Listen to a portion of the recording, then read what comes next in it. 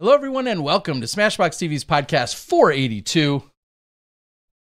I'm Miller, the Disc Golf Guy, alongside Johnny V on a now officially chilly winter evening here in Wisconsin. Monday and Tuesday were the coldest days so far this fall, but I heard it's supposed to actually start warming up.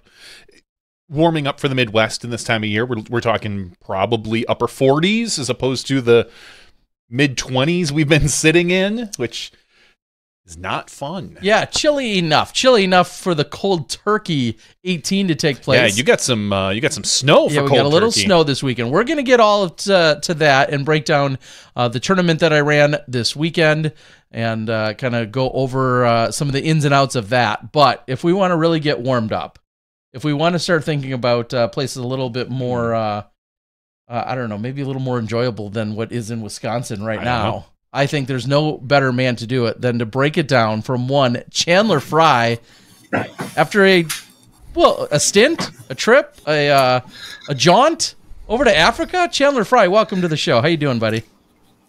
I'm doing pretty good. I'd call it a jaunt, a 3-week stint in Africa. Yeah, it was 2 weeks in Uganda and 1 week in Kenya. It was a lot of fun. We'll start way at the beginning of very first thing. Did you ever envision disc golf taking you to some of these places, Kenya, Uganda, otherwise? Like, was that ever on a radar or a bucket list of yours or in your wildest dreams? Honestly, when I first started playing disc golf, I didn't expect disc golf to take me out of the Pacific Northwest. So being able to go to... Yeah. You thought you were going to be stuck with Dion and Nate Sexton your whole life, and that was it. Yeah, and Scott Withers. And Withers, Yeah, but going to just Canada, East Coast, and all those places has been amazing. But going to Africa is next level. Just bringing the sport to a new continent and running the first tournament ever in Uganda and playing tournaments in Kenya is just an unbelievable experience that I definitely did not expect to go on. Yeah. Well, first of all, congratulations to be any part of something of that scale and that magnitude. I'm sure you're going to tell us it's fulfilling and magical for you, but then what it's doing also just for the entire sport and for, hundreds, if not thousands of people and maybe tens of thousands as a ripple effect is going to be incredible. So we're going to start with the basics, and I want to throw it out to everyone. We're going to talk to Chandler here for a little while. We're also going to talk to Raven Klein, and then we're going to talk to, I believe, Zoe and Dustin. So we're going to be able to talk a lot about what was going on over there. But from your perspective, give us some of the basics. How did this entire project and destination, how did this all come about? And how did you get involved? This is your second trip over there, correct? Yeah, so Paul Macbeth Foundation, I forget what number project it was, but they had a project in Uganda, in Kitosi, Uganda, which is a small fishing village off Lake Victoria. And then Ndeje University, which is this incredible sporting university near Kampala, which is the capital of Uganda. And I went last year with an incredible team from Paul Macbeth Foundation, and we kind of set the groundwork. We helped design the courses in Kitosi and Ndeje. We handled a bunch of clinics, taught a bunch of kids and community leaders, and we actually made some pretty good contacts with some of the older students and teachers, and they actually carried the torch while we were gone and continued teaching and playing to a degree that I was not ready for when I first showed up. When I first showed up at the course in Ndeje, there were kids all over the course. I saw the baskets for the first time at the course last year. They were actually delayed in Mombasa, Kenya, due to some shipping irregularities. And we didn't get the baskets, and we were able to help build them or put them in the ground. So seeing those in the ground was a pretty awesome experience. But yeah, so the UPlay is a sustainability partner of Paul Macbeth Foundation. And so they go to the places that Paul Macbeth Foundation goes about a year later. And they chose me to come just because I had experience in Africa and I was part of the crew that went before. And I think my experience was valued on the trip. There was a couple situations that I was definitely helpful in, but overall the trip was pretty smooth. I think we taught something like 2,000 kids. We as I said, we held the first tournament in Uganda. We ran a tournament in Kenya with quite a few people. And yeah, I want to go back. I think 3 weeks might be a little bit too long because for me, it was right after the tour ended. So it was right after Disc Golf Pro Tour Championships. And actually, a couple friends I asked them to go with me because they kind of gave me who would you want to go with? And they're like, no, I want to go home after Charlotte. So I chose to go, and like every day past like a week and a half, I was just like, oh, I need to go home. I need to go home. I miss my dog. But yeah. When you talk about being there and having this experience for a second time, first of all, it's incredible that you can name cities, you remember places, you put pieces together.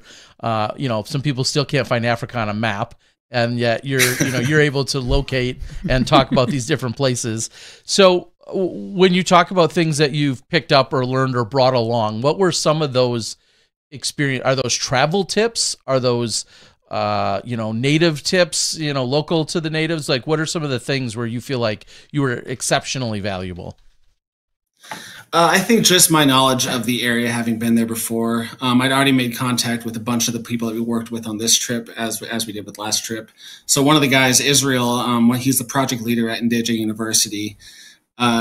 There's cultural differences that we have to navigate through. There's language differences, and just having him as my friend and being able to communicate with him honestly and openly was a huge perk for the trip. Just having just someone who knows him prior to the trip. And also with Sammy, our contact in Katosi, it was kind of the same situation. Just he trusted me, he knows me, and we're able to use that relationship to build greater bonds with the rest of the team and with the local community. So just kind of having that experience, having been there, is just huge for the team. I thought personally that's what I brought to the table, and also my professional disc golf abilities, whatever those may be. So. Those are also stellar. But when you talk about the team, when it was all said and done, and I've seen a few of the pictures, but when it was all said and done, who did all the team consist of? We had Zoe Andyke, our fearless leader. She led the charge. She was a project leader for the entire trip. Dustin, her second hand in command, just awesome, hard worker, fantastic disc golfer. Raven Klein from Minnesota. Her partner, Alex Meyer, also a professional player from Minnesota and media specialist. He was the guy on the camera and doing the interviews and all that. Then we had James Koizumi from Calgary, Canada. I'm not sure what his exact role was with. He's a UPlay ambassador. I'm not sure how he got connected with Zoe and Dustin, but he was awesome. He's a lawyer from Canada, and he's very good at talking, so that was nice. And then two UPlay board directors, Kim Johnson and Sarah Johnson, not related. I think her last name is Johnson. I apologize. But they're the treasurer and the secretary from UPlay. They joined us, and Sarah was a professional disc golfer from Oregon, and Kim had actually never played disc golf, and she played her first tournament in Kenya and won. So she has 100% win rate in PDGA tournaments. Well, I mean, internationally. I mean, we'll see how she does in the States, right? Yeah, we'll see. No, that is awesome. What a story to say. Yeah, the first tournament I ever played, was in Africa, and that isn't where you're from. And I won. Yeah, and it's also it's also at a course where the first thing we saw when we pulled up, we saw ostriches by Hole One's basket. And that was such a surreal experience. And as we hung out there for a bit longer, there were zebras, Thompson gazelles, there were giraffes running around. It was, I know you've played on courses with wildlife and all that, but it was just next level, like safari disc golf. It was a lot of bugs too. Yeah. and I know we're not here to focus on this, but that's also the event where you shot a 19 under par. On one round, 19 under, not 18, not 17, 19. Yeah, it was awesome. I'm going to call it my Michael Jordan flu game because I had a bad back and I had what's a good way of putting this, traveler sickness, and things were leaving my body very quickly. Okay. So I was struggling, but I'll be the first to admit that the course is pretty soft. The course is pretty soft, but having to deal with my personal things going on with my body and also just not making a mistake, that was a pretty fun time. And I got to play with Cameron Banks on my card. He's from Branson, Missouri. He was in Kenya because his sister runs a secondary school with 300 kids. It's all she pays for it. It's a nonprofit, which is fantastic. But he drove an hour and a half over and played. And then Alex Meyer.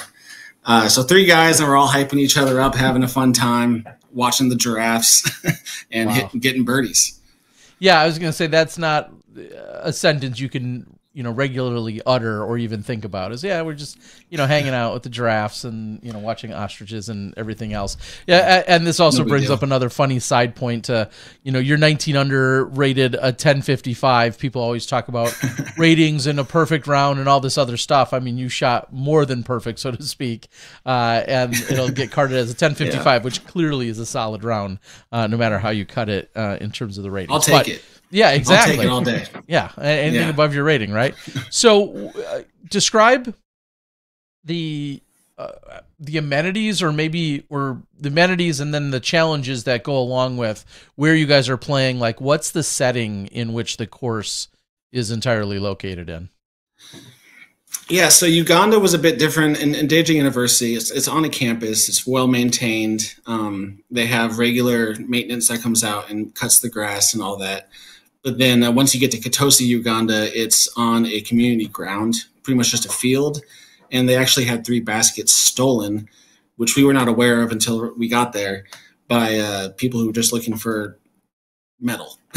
Okay. And so they actually, every single day, Sammy and his crew grabs the baskets and rolls them out to the course, puts them in the ground. They play a few rounds and then he brings them all back. And it's a solid 5-10 minute walk, and with those baskets, they're pretty heavy, but they actually roll them on the ground. So they're all chipped and beat up and they look way older than a year old, but that's not the important thing. The important thing is that they're using them. So, but the cool thing about Kitosi is it's right on Lake Victoria. So a couple of the holes you're throwing while looking at Lake Victoria or throwing from Lake Victoria. Wow. And it's just a beautiful, beautiful setting. And then in Kenya, it was a pretty special place because Kevin Becker is the owner of that course and that land. And it's a wildlife conservancy. And he's had it for about 7 years. And it's a huge, huge property. And he only uses a little bit of it for disc golf. And so whenever Dustin and I played with each other, we were just talking about the potential of what this course has, because every hole can be lengthened by 200, 300 feet. Okay. We can, we're looking at a gold level, pro level disc golf course in Kenya. I just wish we can find a way to get over there for the pro tour, because it would be an absolute blast. Maybe we can get the Africa tour started, because we got Uganda, Zambia, Zimbabwe, Rwanda, and Kenya now with courses. So, I mean, that's not out of the realm of possibilities in the next 5 to 10 years. I hope not. With the way things are going, I hope they have a couple stops outside of Europe and North America. That'd be amazing. Yeah, and of course, I have to pull up a map. I could find where Africa was, but I had to find out where some of these other places were. When you're looking at the 2 courses between Kenya and Uganda, what are we looking at for a distance roughly, and what's travel like? Oh, travel is brutal. It's so we flew from Entebbe, Uganda to Nairobi, and the trip from Kitosi to Entebbe was about 3 hours long, but we got stuck behind the presidential motorcade. And this guy, his name is Museveni. He's been in power for 40 years, and he travels with an army, just 35, 40 armored vehicles. And so that 3-hour drive turned into 5 hours. And we're all stuck in this little van, and we're trying to go through the side streets, and the roads in Uganda are awful. A lot of potholes, not a lot of money to maintain those roads. And so we're all stuck in this van, and we all have our knees up and our necks down. But the next day I could barely walk because my lower back was it felt like someone just took a sledgehammer to it. But then we got to Kenya, and the roads are much nicer. In Nairobi, it's a bit more westernized, I guess you'd call it. Okay. The roads are a bit nicer. There's a lot more money in that area. And so there's still the occasional bad road that you turn on, but majority of the time it's nice. And the hotel we were staying at was wonderful. Actually, all the places we stayed at were quite nice, besides the cockroaches in Kitosi. Okay, and that I guess would be my follow-up. That's fine. Is what should, if somebody was inspired and wanted to have some of these experiences for themselves, and they're pulling up UDisc and they're looking at where these courses are and what they need to go to, what are some of the things that you would tell them to expect or to plan for, or maybe not be surprised about when they're there? Like you just said, if there's the likelihood of bugs or Is that a one-off thing? Like, what are some of the what are the traveling pro tips? I'd say the biggest thing when traveling to Africa would just to remember to be flexible, because time is viewed differently. And at least in Uganda and Kenya, where if you plan for a clinic at 9 a.m, it could be 9:45, and they feel as long as they show up, they're doing their job, and then you kind of have to start it over and just. But yeah, just be flexible with time. Understand that people have different ideas of what time means over there. Sunscreen, sunglasses, because it's right on the equator. And also, you won't be able to travel there without a yellow fever vaccination. And I think you don't have to take malaria pills, but I suggest it because there's a lot of mosquitoes. But yeah, I don't burn very easily, but I got sunburned a couple times. So I suggest the biggest thing is flexibility and sunscreen. Wow, those sound like great tips. And then that's what I always travel with. So yeah, there we go. That's all you need.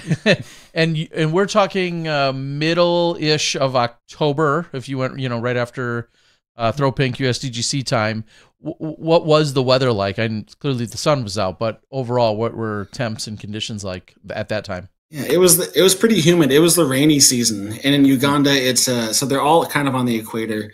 Uganda was more up in the mountains, and it's pretty rainy and not too hot, but the sun is very extreme, being right on the equator. So it was actually quite nice, similar to Charlotte weather when we left, but way more intense sun. And then Kenya was a little lower and hotter. But it was actually not like when you picture Africa, you might think of the Sahara Desert or similar places where it's just burning sun and sand. Definitely not in either of the places we went. It was more in Uganda, it was more jungle habitat, and then in Kenya, it was more savanna.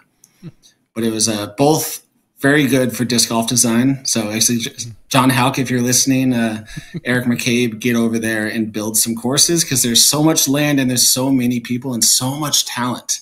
They're just waiting to play. They love it. And then maybe speak to the possibilities, the infrastructure, the money, the support. Is that something that if any one of those guys showed up and we could get some course designers there, where does money for something like that have to come from? Would the government or school support that in any way, or is this still need to be somewhat of a philanthropic adventure for somebody? Yeah, I'd say Kickstarter is a good place to start. If you, it's definitely not. You're not going to find many big funders. The government, I'm not sure, can be trusted to give you. Even if they say there's a possibility of a grant or something, I wouldn't necessarily trust getting it. I know with Paul Macbeth Foundation, they sponsored the entire thing with help from Ledgestone and PGA, and then UPlay helped. UPlay fundraised most of the money for the trip this year. I don't think we got any money from African sponsors, but I wouldn't say that's not a possibility. It's just we didn't really search them out. Okay. But I'm not entirely sure. I'd say Kickstarter or just get on the corner of a street and start asking for money. Yeah. And now, is it fair to say if money's raised and the ambassadors and the designers and people like yourself and others are there to help out, is the concept welcomed with open arms? If you showed up and said, hey, we've got the equipment, we've got the know-how, we've got a few people, would it be fully embraced and something could get developed? And would that move very quickly?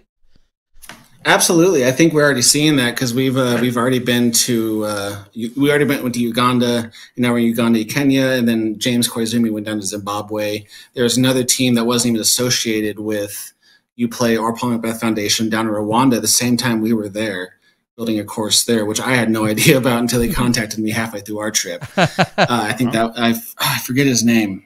His name is something Dr. Sunblock on Instagram. I'm not sure. And shout out Dr. Sunblock. Okay. I was going to say, and I know there's a local gentleman, he goes by Roundhouse, John Lutzau is his name, and I know he's worked with Johannes over there for a number of years and has talked about cool. getting more disc golf over there, and they've been, I think, wildly successful. Unfortunately, I don't even know exactly where it is, but I think it's Ethiopia, if I recall. Okay, yeah, that's where Johannes is. Yeah, yeah. Makes me want to get a new nickname. Roundhouse is way cooler than Chanimal.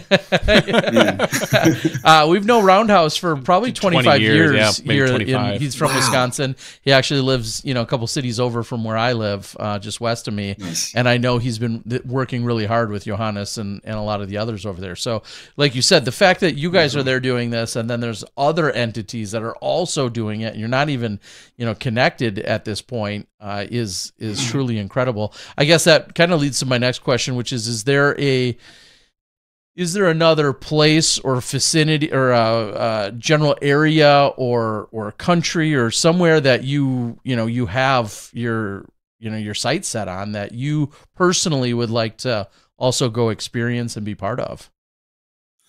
Personally, I'm pretty invested in Africa at this point. I would love to go back as soon as possible because I know one of the hardest things they have is what they have to deal with is getting discs and baskets and all that. So I think the best thing that I can do personally is whenever I go over there is just bring 500 discs or a couple baskets in my carry-on, and that helps them out so immensely because they either have to build their own baskets, which is what they're doing with the current Palmbeth project in Zambia, or there's actually talk of manufacturing their own plastic over there. Wow. And that'll be easier than shipping it because the shipping costs are ridiculous, and then having it go through all the ports and having you have to have a person at the port. Yeah, you have to have a guy at the port to get the stuff through, and you can bribe them all. That's kind of crazy. It's a whole new world over there. But I'm pretty invested in Africa. I think I'd love to go to China, possibly, or I'm just spitballing here, but China would be fun. Yeah. Japan, I think they have courses over there, so I don't need to do that, but I'd just love to go there.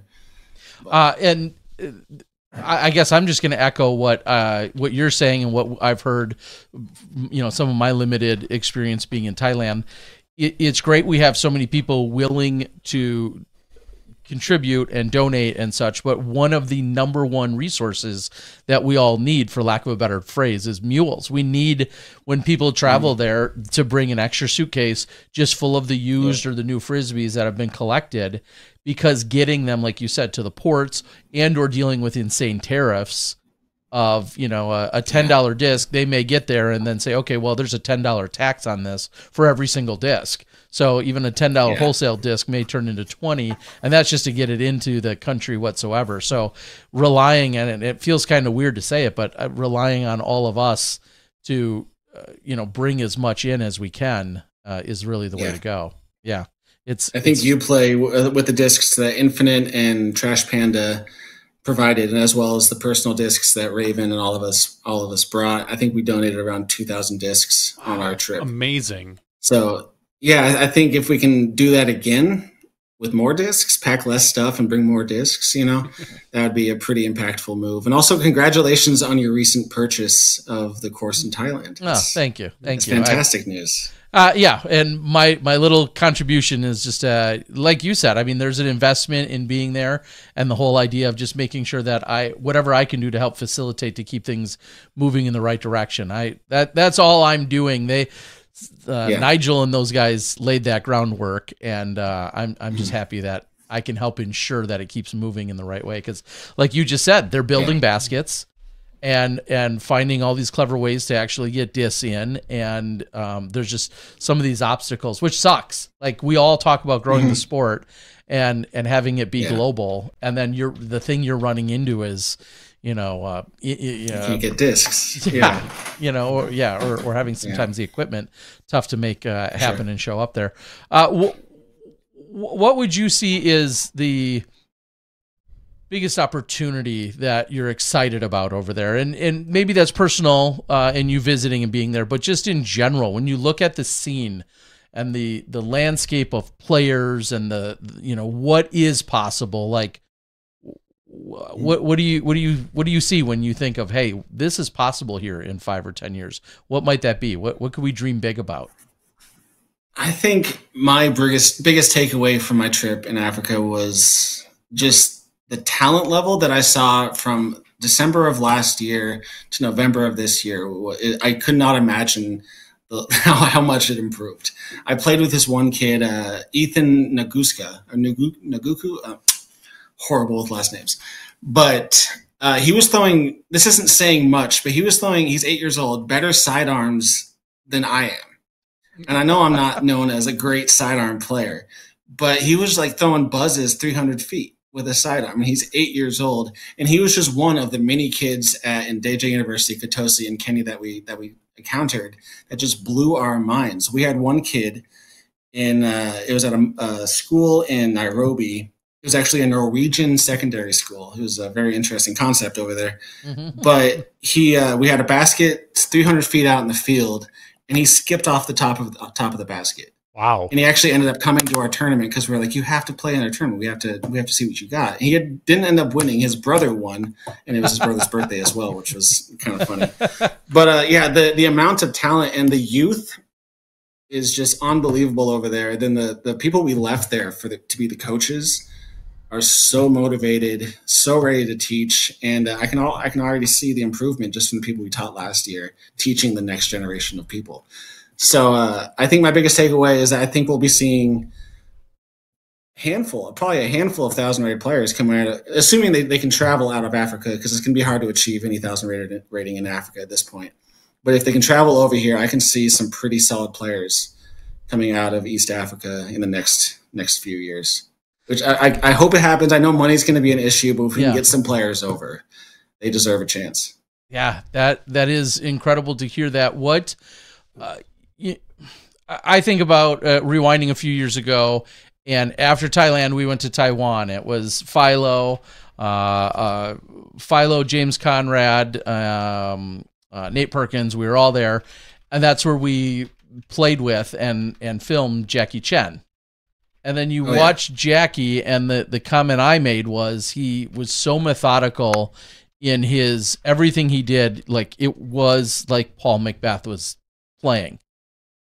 Clearly YouTube, clearly, has these influences. Do the players and the up and comers, the people getting introduced in Africa, do they have similar opportunities to see or even know about our top level players, or is this all completely new to them? They definitely have the opportunity. I see a lot of cell phones over there, a lot of smartphones. I know a lot of kids don't have any devices, but they have their parents and their aunts and uncles that can help them out. And whoever I talked to with or played with, I was like, watch YouTube. I learned from watching a Scott Stokely video back in the day on VHS. So I'm just like, it was fantastic. And I told them, like, every chance you get, watch some YouTube, watch some of the best players in the world play, and try to mimic what they're doing. And I hope that sticks, because I know data is difficult to get over there. And also cell phones are not as numerous as they are in America, and computers and all that. So they definitely have access to it. It just might be a little bit harder to achieve. Okay. But hopefully they watch some Paul Macbeth and maybe even some Chanimal highlights, if you can find those on YouTube. And maybe we'll see a pretty good putter coming out of Africa in the next few years. I love it. And I could wrap that thought up. Just maybe there is still a recycled use for some old MSDGC videos or some of the other DVDs that were made. I've got all the DVDs in one of these. Exactly. I've got hundreds. Yeah, get some Clash videos. Clash videos. Clash videos. With I've got plenty Kenny, of those that never sold, or that died out eventually. So I got 19 versions of Rennie Gold. Right. There we go. So maybe a couple inexpensive DVD players along with a stack of DVDs. Then you don't need the data, right? You don't need the phone. You go that route. Could still be very beneficial. Chandler, we're going to start to wrap up because we're going to have another guest who got to go over there as well. Give us any parting thoughts or shots or takeaways, lessons, whatever you want to do. The floor is totally open to yours. Share anything else you want regarding this experience and or the future, whatever it is. We'd love to hear it before we let you go. It is Tuesday, correct? It is. Yeah. It's the off season, and it's fitting that it's Giving Tuesday today, because I want just to highlight UPlay, Paul Macbeth Foundation, and any other organization that I might be forgetting about. people that are going out there and growing this sport that we all love in Africa, in South America, in Mexico, Europe. I know they did a couple projects over there. If you have anything to give, instead of going to Amazon and buying that $20 or whatever it is that you don't really need, consider giving it to Palm Beth Foundation or UPlay, because they are using that money so very well. And yeah, I just thanks for having me on. It was fantastic talking to you guys. Always. I can't wait to go back to Africa. Africa is an incredible place, and it deserves all of our attention, and maybe not all of our money, but at least some of it. So consider it next time you give. And thank you so much. Chandler, thank you for obviously you're the way that you're an ambassador. You're such a kind and incredible spirit out on the course, and we've seen what you do with your posts on Mondays, and just really trying to keep it real for everyone out there. And it's no surprise how beloved you are, and I couldn't think of a better representative to have over there in Africa. So we absolutely love you and appreciate you. Glad that you're having an incredible time, and if you're one of our ambassadors that continues to do that work over there, like I said, we couldn't pick a better one. So thank you, and have a good off season. If anything, say hi to Ella for us. Tell her we'll have her on the show sometime this off season. as we'll do. And you guys say hi to Raven for me. We will. All right. Thanks for joining us tonight. Have a good one.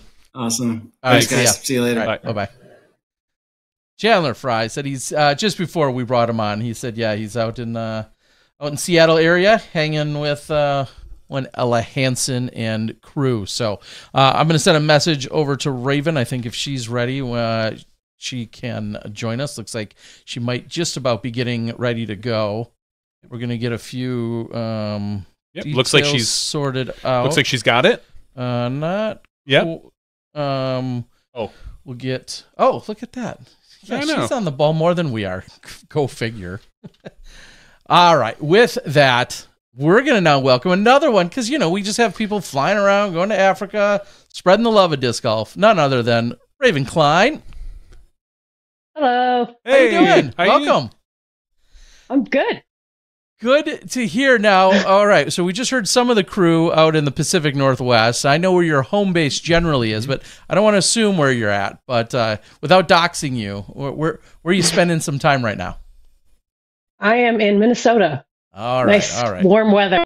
Oh yeah, you've got the same. You've got maybe even worse, depending on where you are in Minnesota, than we have it here in Milwaukee. So, yeah, I mean, I think it was like 16 degrees today and yesterday, or something like that. Yeah, just a little bit colder than here. We were hitting 20s, but not pleasant. Well, that kind of was our lead into Africa and the weather over there, but we'd like to talk to you about your experience and give us the backstory. How for you did you get involved, and how did the opportunity present itself for you to go over to Africa? Well, this year I was able to work a lot more with UPlay. It kind of started because Ella was one of the leads, and Ella is one of the people I spend most of my time with on tour. And just every once in a while, she'd be like, hey, we're teaching on Wednesday morning. If you're free, come and join us. And I was like, oh, okay. Yeah, that sounds fun. I've had a history in coaching. Like I've been a coach for like 10 years in a bunch of different sports, and I can't really seem to get away from it. Like I always somehow get pulled back into coaching whatever it is that I'm doing. And I really loved it. I've really enjoyed working with UPlay. And then a couple months ago, I got a call from Zoe, which we'd only ever talked a handful of times prior to that, like outside of UPlay. And I don't remember exactly what I was doing, but she was like, hey, do you want to go to Africa in the off season? And I was just like, good afternoon. Like, how are you? Like, what did you just say? How do you say no to that? Like, unless you literally have like a different agenda, I don't know. I know. And I was like, okay, okay. And my brain started going. I'm like, I had time to ask some questions and get a little more information, because my immediate answer was like, yeah, of course I do. What's the rest of it? Like, what's the rest of your question? And obviously being a touring player, living in a van, stuff like that, I was nervous about possible price, things like that. I was like, can I actually go on this trip? And she was Zoe, just very supportive, I asked her about budgeting, stuff like that. She's like, I love that you're on the ball. Such a good question to ask. And after, maybe a week of thinking about it, and then we got a little more information on the trip, and I pretty much just did like a tentative, yes, I'm in. And we moved on from there. And then a couple weeks later, we pretty much had to decide because they needed to start getting visas, booking the trip, getting everything set. So it was like, you have 2 weeks to decide if you would like to extend your tour by basically a month. Yeah, and that's exactly what Chandler was just talking about. I mean, obviously, a lot going on as we wrap up and we move into, the Pro Tour playoffs and everything that like can the busiest entail. time of the year. Yeah, exactly. Worlds, the Pro Tour playoffs, Throw Pink, and then the DGPT finals. And everybody has, a different, version of those things, but those are all going on. And it was literally like, 1 or 2 days after the Throw Pink that you guys were out of town, right? Not after Throw Pink, after the finale. After the finale. Sorry. Yeah. The finale finished up on, Sunday, and we left on Tuesday. Okay. Yeah, that's what I thought. So I think it's a fair question, especially because you had asked it initially, too. I don't need every detail, but I'm sure the world is wondering, what do finances / like obligations look like? Is this something that's largely expected to be funded by the individual, or is this where the Macbeth Foundation and UPlay step in? And I know there was a fundraiser at one point. Like, how do some of those things unfold for somebody that might be kind of listening with at least one ear about the idea? So with trips like this, a lot of it comes into, funding, grants, stuff like that. I mean, we got a grant from the PDGA. They helped out with like the international stuff. We have obviously the Paul Macbeth Foundation. Anytime UPlay does fundraisers, like we had the disc golf strokes this year with the paintings that we did back at OTB, and all the money from that goes toward this trip. There was a certain amount of funding each player had to, or coach or UPlay partner that went on the trip had to do for themselves for different things that we had to pay for over there. But all of our fundraising and grants covered the travel, lodging, transportation, things like that. And then we all had a small amount that we had to figure out for ourselves.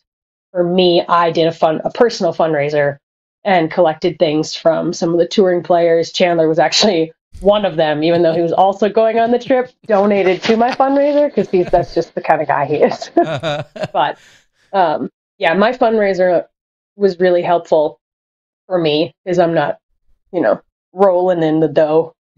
Disc golf rich, as my sweatshirt says. Disc golf rich. Well, I mean, I'm rich in here. Yes. It's internally. Yes. Exactly. Rich in experiences. Yeah. That doesn't buy you groceries, sadly. No. Yeah, no. Well, that's all part of the overall definition of disc golf rich. Like we're rich in a different way. So, I think it was kind of a raffle-like situation for how you were fundraising, right? So I think I remembered seeing you pulling some of the names and doing some of the drawing for it. And so it's great to hear that was successful, which I think is great. So I guess then the follow-up to that would be, and maybe this is a Zoe question, I don't know, but is this, if someone's listening and thinking, man, that sounds like the trip of a lifetime, I think I would be a resource and an asset to one of these trips. Is that an application for Joe Public or Jane Public? Is that reaching out to Zoe? Do you know how that kind of would work for someone who's maybe not a touring pro? I'm not entirely sure how it would work. I know most of our group comprised of UPlay board members, touring pros, and then my boyfriend went on the trip, but he is a media person, so he's a Minnesota local pro, but then does he's an amazing photographer, and he captured a lot of our media, so some video and photography. So he was an asset on the trip, as well as I know he made the trip better for me. That's a 3-week trip.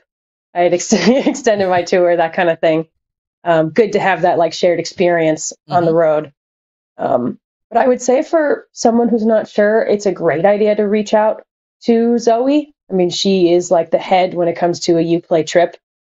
And I think it's really important. But what I would also say is when it comes to a trip like this, one, try your best not to let the money stop you because it is a once in a lifetime thing.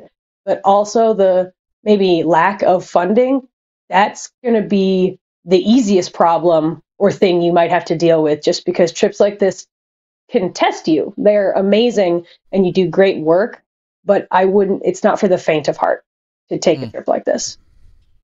Yeah, and that's, I was going to say once in a lifetime, unless you're Chandler, who's going to be like anointed new disc golf. So don't but you're Chandler. Right. Well, let's face it, like, I think we can all attest. Johnny's been to Japan, and we've been to all these, some of these exotic places. You think it's once in a lifetime, and then you get the taste of it, and you're like, oh shit! I need to go back. Yeah, or I need to go try something, adjacent to it or similar to it, because you get the taste of it, and it's just so incredible. Mm-hmm. So I love hearing that. What is? I mean, I can rephrase once in a lifetime just to be like, it won't be exactly the same when you go back. Yeah, fair. Yep. And I guess that leads to the next question, which is, what do you feel like is next for you? If anything, more of this style of work? Could you see yourself, throwing your hat in the ring for the next trip to a different country, or do you feel like maybe you have any kind of tie specifically to Africa, like we heard from Chandler? I think, well, besides obviously like touring and continuing to work with UPlay in the week-to-week community connects, which I really do enjoy, I would absolutely put my hat back in the ring to go on another one of these trips.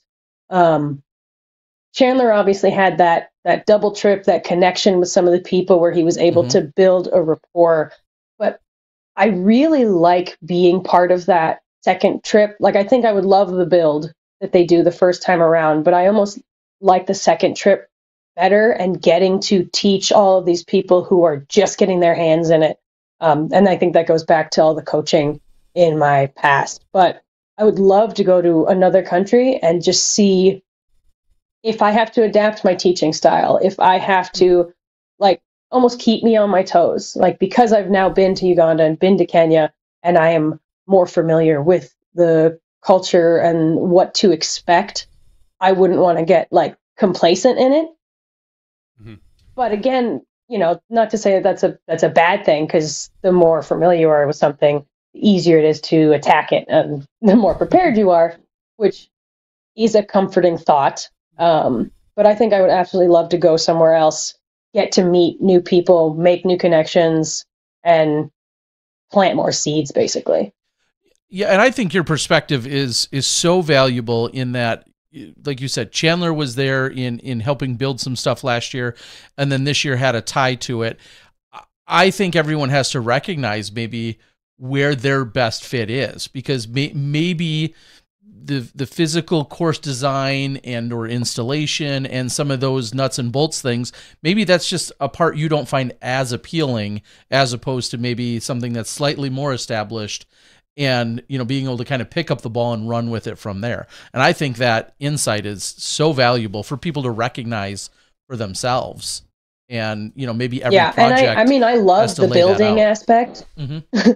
Yeah, and I think everyone who's gotten bit by the disc golf bug at some point has walked through a park that they've been in their whole lives, and they'll look to the side and they're like, that's a par 4. You're like, yeah. Mm-hmm. Right there. I was like, I didn't even notice it, because, a couple of years ago I wasn't a disc golfer, and then you walk through the same areas and you're like, yep, the only thing would be that tree, or, that's got to, you start to see things in a different way. And so I know I'd love the build aspect of a trip and getting there, plus the actual physical work of clearing things. And like, I love that. I did a stint of work in the Conservation Corps, and I just like doing stuff like that.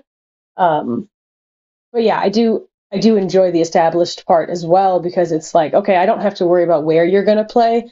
Now I get to teach you the fundamentals. And for those few people who it clicks with right away, you get to dig a little bit deeper. And I love almost nitpicking with things. Like, I like taking someone who's decent and being like, all right, let's get into the nitty gritty and these little parts. Well, and I'll follow that up.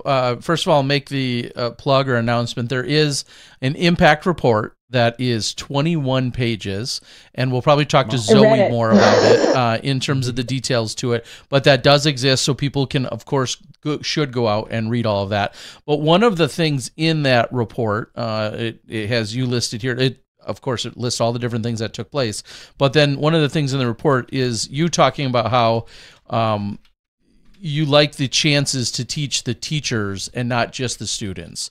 So again, I feel like there's so many different opportunities and we'll say niches for people to kind of slide into. So maybe describe that for us, where that comes from, where you're excited to teach the teachers as opposed to maybe some of the students, or in addition to. So, yeah, I mean, obviously teaching the students is fun, and something, you know, I've obviously been talking to people about this trip since we've returned because everyone's curious. And I mean, I would be too if I had a friend who went on a trip like this. And something that I keep saying and Alex keeps saying is that no matter how old somebody is, the moment you put a disc in their hand, everyone is a child. The excitement is just through the roof. The smiles are ear to ear, and it's contagious. Like, everyone was just having a great time. For me, being able to teach the teachers, we had a couple lessons where it was a smaller group. It was just the people who were going to continue to do these jobs once we left. So it was like a sustainability project in itself. And being able to teach the teachers, we got to go a little bit more in depth. We got to not only teach the game, but give them ways to teach the game. So we got to take everything a step further. And they were all so excited, and they were like sponges. They were just taking in everything. And, you know, we had maybe a couple hours with these teachers, and 2 days later, we got to watch them teach. And it was, I mean, they went with us the next day to all the schools, and they were a little hesitant on the first couple because they're still learning it, and they'd kind of be at the side with us and help as we needed it. And then we did this one trip, and I'm sure Zoe would love to talk about it. It's in the report. But we went to this little island, and they didn't speak any English. So we were pretty much useless besides just being there as kind of a, I don't know, like a zoo. Like, they got to look at us, which was cool. Eye candy, the superstars. Yeah, we were just there, and they were just like, who are these people? But then our coaches taught them. Like, the people we had taught several days earlier did an entire lesson with this island of no one who spoke English. And it was one of those moments where you could see how excited Zoe was. And she was about to go in and say something, and I grabbed her shoulder, and I was like, just wait. I was like, let this one happen. I was like, this is like your chance to see exactly what you've been doing for the last 8 days. Yeah. And basically, you can be a fly on the wall for the next 20 minutes. And like, this is what it's going to be like when we're gone. You're still going to have people who can teach the game and are excited to teach the game. And it was like, that was a very emotional moment for all of us when we were there. And you could just see everyone in the team just kind of like standing back and with their phones out, because it was, you know, an amazing moment for all of us. That was probably one of my highlights of the trip. Well, all so often, any one of us that plays disc golf, you get that excitement when you give somebody a tip or a lesson or a strategy or whatever. You help someone just for a moment, and then all of a sudden they take what you just said, they adjusted their hand or their finger position or whatever, they fling it, and then they turn and look at you with that look on their face like, oh my God, that was amazing. How did I never know that? Yeah, like, I've got to feel like that entire trip has got to be filled with the whole trip was like that. Yeah. Like that, just like nonstop. Like your levels have to be going through the roof. It's like an eye twinkle, constantly, of just like, oh wow. You can have 7 people explain something to you, but it might be the 8th person when you finally understand it, because they used one different word or like whatever it is. But that feeling that you're talking about, you're like, oh, the moment it clicks, was a lot of the trip. Yeah. But yeah, with the teachers, it was just sustainability. You know, we're gone, and they can still keep doing the job. Okay, yeah, let's go there, because I feel like that's a very legitimate concern and question that, you know, we see the likes of the Paul Macbeth Foundation, and we've seen the Marco Polo program and a few other grants and programs happen. we want to know that ideally these baskets and this equipment isn't, it's getting placed in an underserved community, but when you go back, when you go back in 6 months or a year, is it still being used, or did it get overgrown and now no one cares? Those types of things. So maybe explain like the sustainability concept that you guys are really striving for in the partnership with the foundation. So in growing the sport, it's not just about coming in, putting on this show, handing out discs, and people being like, oh, do you remember that one time those people were here? The fact that we were the second trip alone is a great start. Mm-hmm. But I think what's huge and what people may not understand is just how incredible the opportunity is for the people that we were with to have a course that close to them. I'm specifically kind of talking about the Indeja University course, but the Katosi course as well. Having something where the community can go and play is enormous, because I think people don't understand some of the differences in the culture there, in the fact that no one really has like other hobbies over there. It's not, I was talking to somebody about some of the stuff that I do, one of the kids, and he's like, you do a lot of things. And I was like, yes. And I'm, not a great example because I do like too many things sometimes, but they don't just walk around and fill their day doing hobbies. So to have this one thing that they can do, we have a couple of the students who had our numbers through WhatsApp, and every day they're messaging Zoe, they're messaging us to like, we just finished our practice, like we just got done playing, we got done with our putting, we're gonna go play the course. We got done with this, we're gonna go play the course. And they're like nonstop. Like the excitement for this isn't one of those, it's not a one-hit wonder. Like this is something they are introducing it into like the college, like into the university programming to have disc golf be an option, and they are the go-to place for disc golf in Uganda and in Africa. And so what we might think of something that you like, oh, I was really excited about this for a week, but then I found a new thing. That's not really the same concept over there. I couldn't agree more. And I feel like that I can associate that with a little bit of traveling to Finland and Estonia and a few of these other places in the last few years. It's not to say they have nothing else to do, but they are not nearly as either distracted and or presented with a million things. I mean, you're not debating, are you going, go-karting or rock climbing or mini golfing or disc golfing or playing basketball or baseball or pickleball. Like those all aren't on your menu on any given night of the week. And so when disc golf's there and you can play it alone or with your friends, it becomes such an obvious go-to. And it sounds kind of like similar situation there. I mean, to use the old cliche, like if you build it, they'll come. Like, let's get some courses in and we're going to develop thousands, tens of thousands of new golfers, because it might be the best possible thing that they'll ever find in their life. Yeah. That's incredible to hear that perspective. And what do you see as, we were talking to Chandler about, DIS and maybe a few other things. What are you seeing as opportunities or challenges that we can work to still overcome? When you left there, were you thinking like, yeah, let's really address this, let's get this fixed, or look at it? Is there? I'm not entirely sure what Chandler covered, but I mean, getting discs in is really difficult. We ran into that.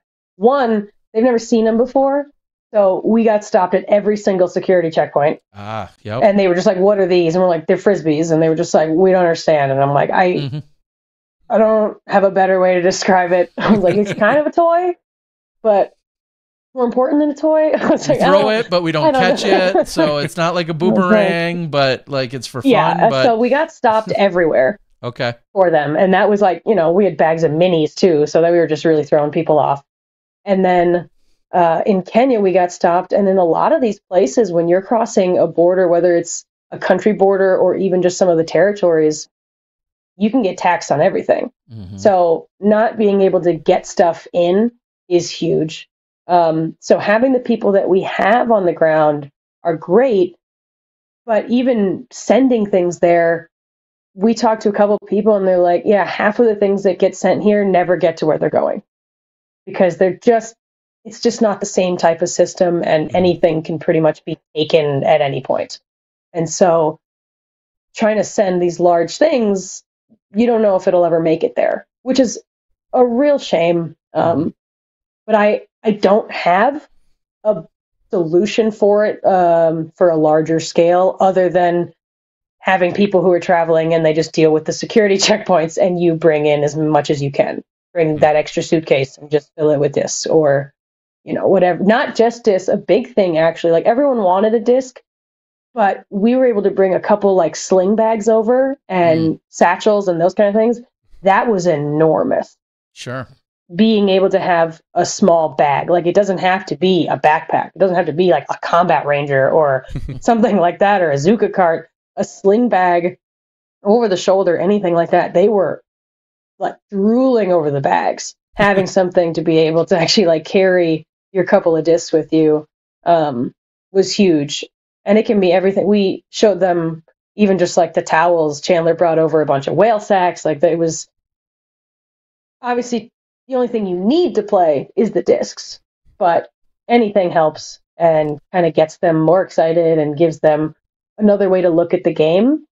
I remember we were playing doubles with a bunch of people and it started to rain on us and they all like ran off the course. And my group didn't because I didn't go anywhere. And they were like, what do we do now? And I was like, oh, we play. And they were like, you play in the rain? And I was like, yeah. They're like, doesn't it get slippery? And I was like, yes, it does. I was like, and they're like, oh, and you just keep going. And I was like, you do your best. But yeah, you just play in the rain. They're like, well, doesn't your disc get wet? And I was like, yeah, you wipe it if you can.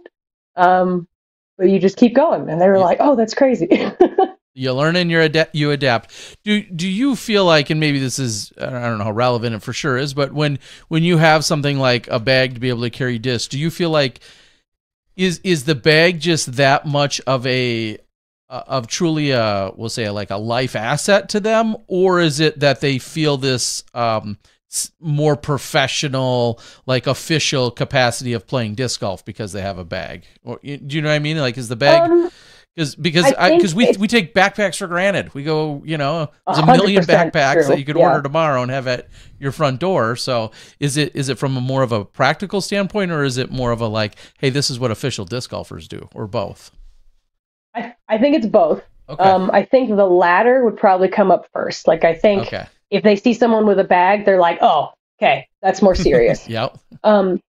And that's for the people who are really getting into it. Some of the university students we dealt with, they were just like, oh, yeah, I know that if I have a bag, people will take me more seriously as a disc golfer.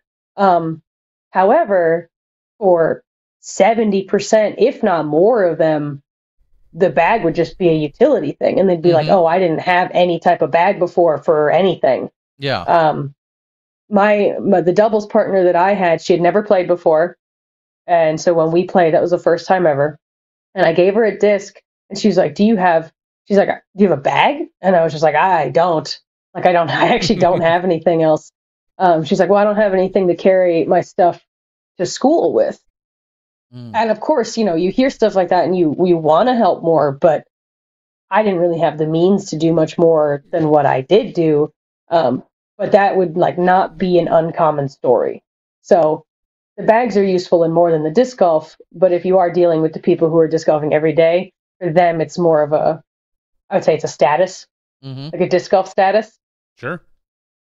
Yeah, I mean, so definitely both. Which we know is true even here, here on the daily. You go to the course, you have the person with 1 or 2 discs they're holding, then you have the person with the 2 or 3 or 5 discs in the plastic bag. And then you have your initial starter bag. Don't mess with the plastic bag person. And you've got the AM3 with the Calvin Heimberg limited edition $500 bag, and you just don't know. Yeah, and is going to shoot 37 over par, but his bag's worth more than his rating. But hey, we've got all the different options. Everyone's got a solution. Exactly. So you explain as much as you can too, because I had just a little over the shoulder like satchel bag for my 5 discs, and I was still recovering from like a hand injury from the end of the season. So I was like, brought the lightest and flippiest disc I own. Then I was like, yeah, this will work. Like, this will be fine. And I was trying to explain to them basically what you were just talking about. I was like, don't worry about the bag. I was like, if you can carry around your one disc and shred, doesn't matter. I was like, I don't care what anyone else is walking around with. I'm like, hone the skill, find your shot, and you'll be fine. One of the questions that came in off the board is either you could compare it to something we might know, or just describe it entirely. What are the courses like that have been set up that you guys are playing? Like, describe maybe the overall topography and the vegetation and such. Okay, so the first course we went to at Ndeje is quite difficult, actually. It might not be incredibly long, but it had like vines, low ceilings, kind of jungle vegetation in the sense, and it was very forehand friendly, which was something very interesting because I'm not a huge forehand player. I like flip ups and turnovers with my backhand, which was like mind blowing to them. Almost all players there are forehand dominant. That is the main thing that they do. So this course, you had a lot of low ceiling, a lot of elevation change in these like rolling hills, but the fairways it's not like they're mowed like they are for anywhere here in a park. So you might land like in an anthill or by a termite mound, or you might be under a bunch of vines, or they had trees that had fallen from storms, and they just kind of get like broken up, and then they're in a pile and they're kind of off to the side. But that one was actually quite tricky in the lines that you had to hit, and there were definitely no like ground skips. You didn't get anything like that. Wherever you landed is where you landed, and you kind of got stuck. But that was a really fun one to play because you could tell the kids who get to play there all the time, and they've got the local lines, because you'd walk up to it and you're like, oh, I wonder where to go. And they would just sneak through this tiny little gap on a forehand. And I was like, I didn't even see that one. So that course was really fun. There was one area we went in the rainy season. So it rains every night. And then the sun would come out the next day and get pretty warm. But there's kind of like a marshy area in the middle that you had to row over. But you still had to cross it. And I just sank. My entire foot was just covered in mud. And they're just like walking through. And I was like, man, okay. I was like, this is fine. I got it. And then the course at Potosi, and Ndeje was an 18-hole course.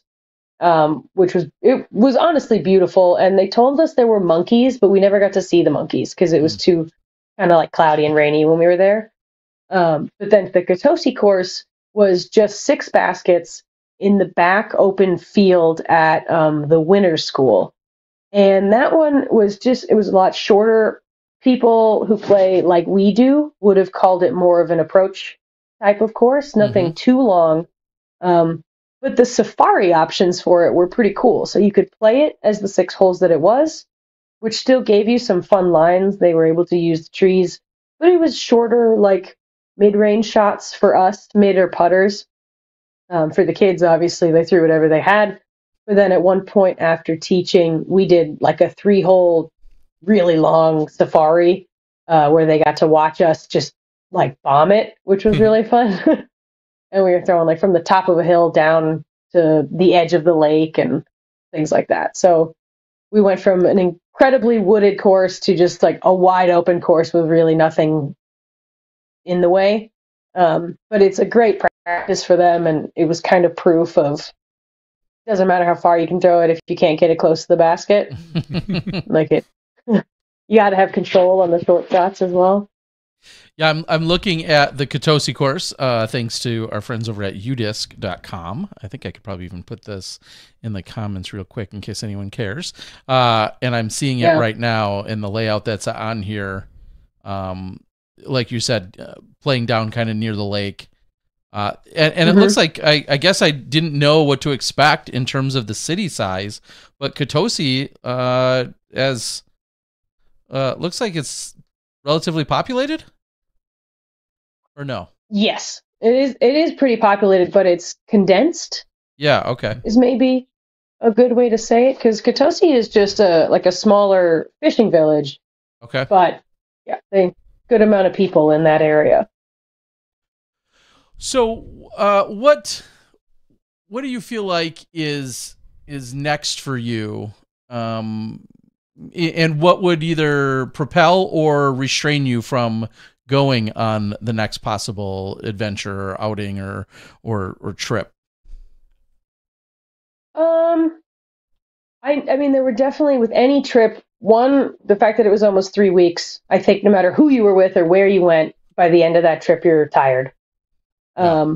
With a trip like ours, we were. I don't think we weren't tired at any point. Like you travel for 30 hours, you get there, and then the first day we taught from sun up to sundown, and then we did the same thing day 2, and we didn't actually have like an off day until about a week in.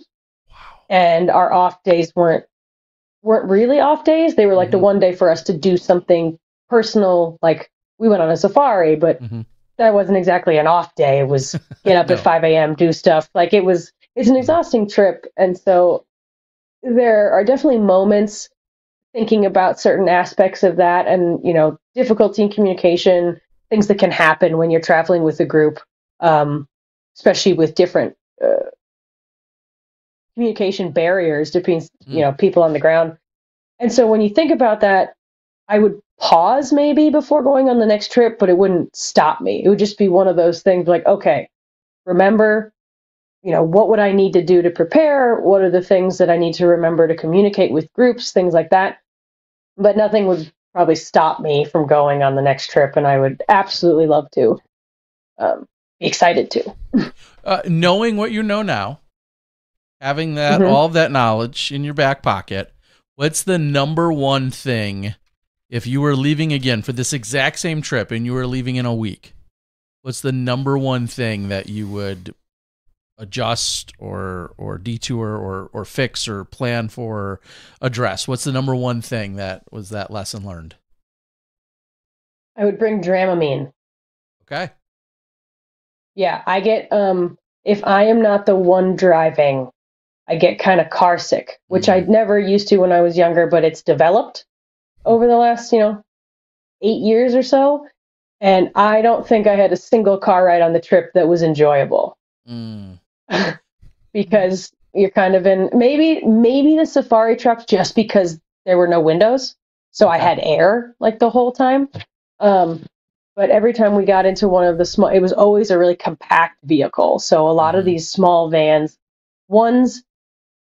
here in the US that like churches and groups use for trips that have like 14 seats. Imagine that many seats, but in a smaller vehicle, like into a minivan. So it was like the same number of rows, but smaller space. So we had small vehicles, tight space, maybe only a window cracked kind of thing. And for me, that was tough. So Dramamine would have been fantastic. Yeah. Chandler touched on it again, even some of the roads. So you're talking about kind of the confinement and the space, and then Chandler, and then touched the bumpy on roads. Yeah. The roads aren't, it's some of the infrastructure, understandably not, necessarily top notch. So I'm sure that only, elevated and enhanced or decreased your experience, whatever. That probably would have been my personal number one. Okay. I would have brought more sunblock. I did okay, but I think I still would have brought more sunblock. They laughed at us when we put sunblock on. They were like, "What's that? Why are you putting sunblock on?" And we were like, "We're different. It doesn't." It's like we're at the equator. We don't handle this well. Yeah. I'm going to Minnesota. I'm from Minnesota here. Yeah. I know. And then us specifically, we didn't have anyone on the team from like Florida or Texas or anything. We were all upper. Yeah. It was tough. Funniest, we'll say challenge or misstep that someone made on the trip that's shareable. What would you say? Like, what happened? Funniest misstep? Yeah, someone going into the wrong restroom because the marking was wrong or something, or not wrong. They didn't correctly read it, or Couldn't I don't read know, it? just anything silly, Huh. or that we had a good chuckle about that for a few hours. Anything like that happen? I don't think we had any major moments like that, and if Okay. we did, I might have to go back into like the daily journal I kept for the Okay. trip, just because so much happened. And let me start again. I think everyone had something funny happen every day that was usually something someone said to them. But because we were so spread out and doing things, Mhm. we all missed like everyone else's moments because there were, 8 coaches and then 200 kids. So it was funny because I felt like for the first 5 or 6 days, I didn't see anybody on the team. Like we saw them at night when we had dinner, but by the time we all got back together or we were on the bus, everyone was so drained that it was just like 8 zombies on a vehicle. And we'd get back and we'd have dinner and we're like, wow, this is really good. And then after like 20 minutes, we'd be like, so how was everyone's day? Like, what did you do today? And we would kind of swap our stories and do stuff like that. And so we had, I would say, funny moments with the kids each day, but never like a one group funny thing, I guess, just because it seemed like we were always all kind of facing a different direction and doing something else. Okay. I had one personally that was just kind of funny that the group liked. So Alex was our main media guy, but then he's a really good coach too. So I would sometimes switch with him and I would take the camera and then he would hop in and teach. But because it was so, hot and everything, you obviously wearing like a baseball cap or something, but I can't take photos with the cap on because then you run into it. Mm-hmm. So I would always turn my hat backwards whenever I was taking photos. And in Deje, we were teaching and I was taking pictures and there was a girl behind like the bushes by the street and I was facing the other way and she was like, "Excuse me, coach, sir, I have a question." And I turned around. She's like, "Oh my gosh, ma'am, coach, ma'am, I'm so sorry." Because I had my short hair was kind of like tucked up and she felt so bad and it was so funny to me. And she's like, "I'm really sorry." She's like, "I was just wondering if this is fun." And she's kind of gestured to everyone disc golfing. And I was like, "No, it's totally fun." She's like, "Oh, okay." And then she kind of put her head down and she was like, "I can't believe I said that." And then every time I turned my hat backwards, I had the team would call me Coach Sir instead. Okay. Well, there you go. Nice. It was fun. That's awesome. Following up with the media, and we'll start to let you go here soon because now we're going to get another rendition. You got to get the of all birthday this. girl. Yeah, you got to get the birthday girl, which I love the fact that we can have her on her birthday, but also she's gonna, they can tie up all of this adventure. I mentioned the 21-page impact report. Mm-hmm. What was media or experiences or journaling, like you said, was there any of that from any of you that people could go possibly still consume? Is that stored on a TikTok or posted? Was it posted there or Instagrams? And is that collective? Is that individual? What if somebody wanted to go look for something? Any suggestions? Yeah, so we kind of did a collective media for this trip. Alex was kind of brought on as like the sole media person when it came to the professional photography stuff, but instead of bringing like a camera person to get video, we all just cataloged the trip ourselves. So the 8 people who went kind of have their own album. I'm slowly getting through all of mine and trying to get it up on my Instagram. Mm-hmm. But I know as far as photos, the Paul Macbeth Foundation and UPlay have shared some of the main photos from different coachings and things like that you could go back because they were posting pretty much every other day we were on the trip. But then as far as the mass photos, Alex was getting all of those uploaded. So UPlay has a full file of everything. And I'm not entirely sure where they're going to share it yet. So that would probably be a really good question for Zoe and Dustin. And then I believe that Alex is uploading all of his to like a Flickr or something that people will be able to check. So barring, one more conversation with him, and then obviously Zoe and Dustin, I'm sure that we could get that to you so that you could have even a link to share with people who are curious, because the photos are captivating is honestly the best word that I could use for it, because I'm sure Chandler talked about, like, their smiles and the joy is absolutely infectious. And I don't think Alex took a bad photo of, and like any of the teaching session. I mean, there's like bad photos of us, but there's not any bad photos of them. I swear it was just like smile and excitement and cheer one after the other. And then unlike I don't want to call it like the selfish part, but when we got to do the safari, which was absolutely top, one of the best things that I've ever done in my life, because I got to see lions and I'm a big cat person. like I cried when I saw them, kind of thing. Wow. Those photos are, I'm about to cover my wall, and it's going to be a problem. Wow. Just the inside of the touring vehicle is nothing but big cats. Well, big cats, the giraffes. I don't know how you feel about safari and like certain animals, but it was the coolest thing ever. And whether you've seen them in a zoo or pictures or videos of them, it's nothing compared to seeing them where they live. It was extremely powerful and just one of the best things ever.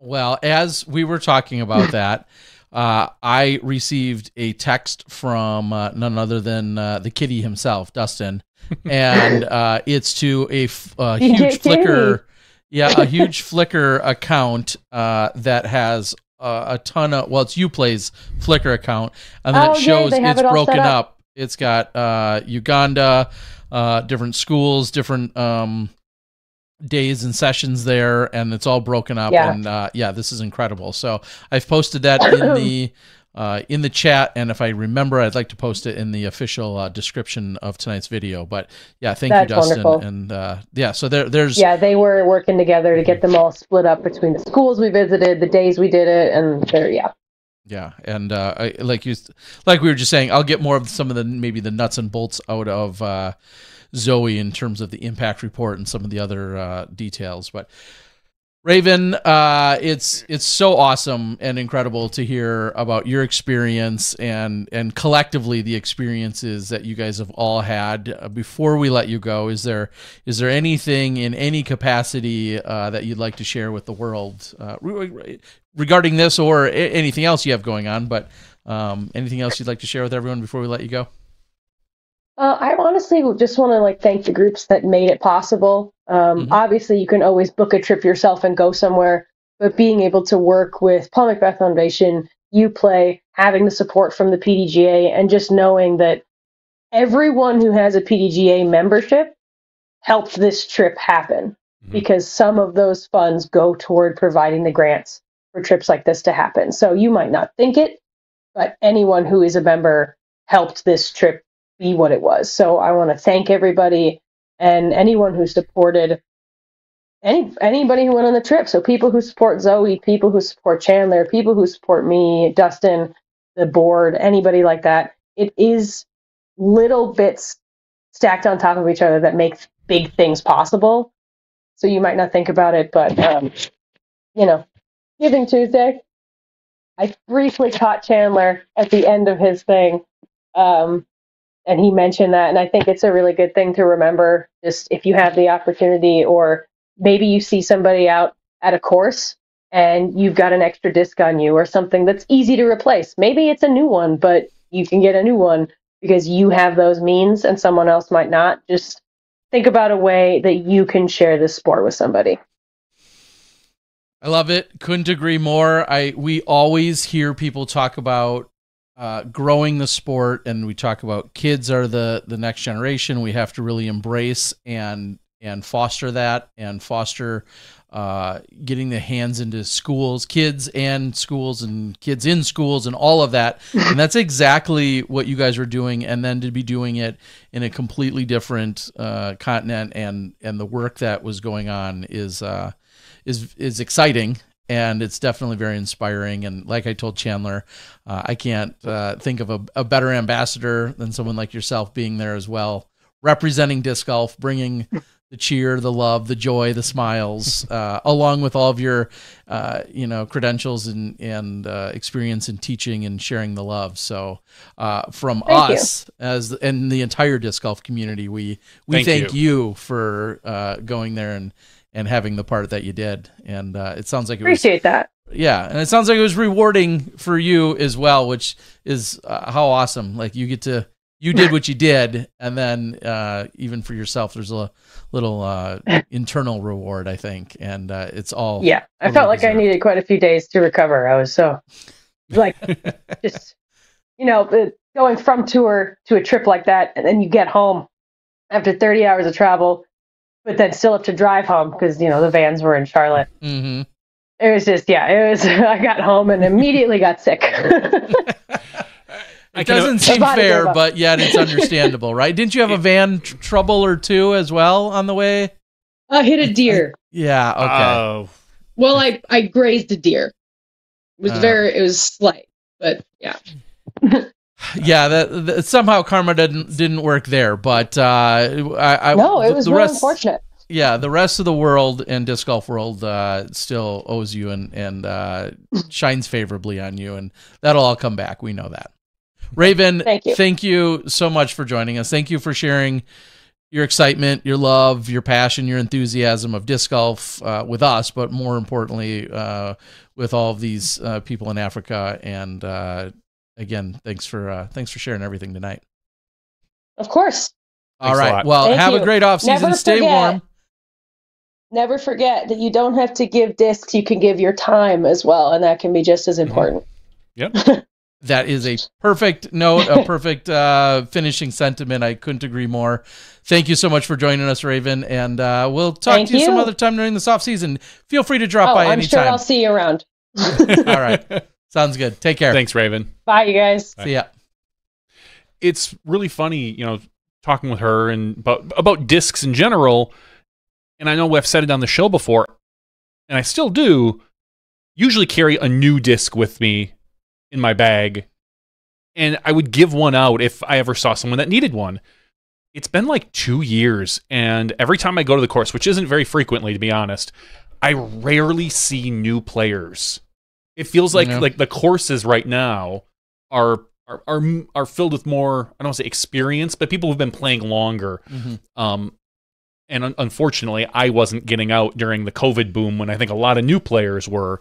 I kind of missed that, year of playing when we were, doing broadcasting and whatnot. But I still have I believe it's like a 160 something disc that's sitting in my bag with me that it just sits there and I don't throw it.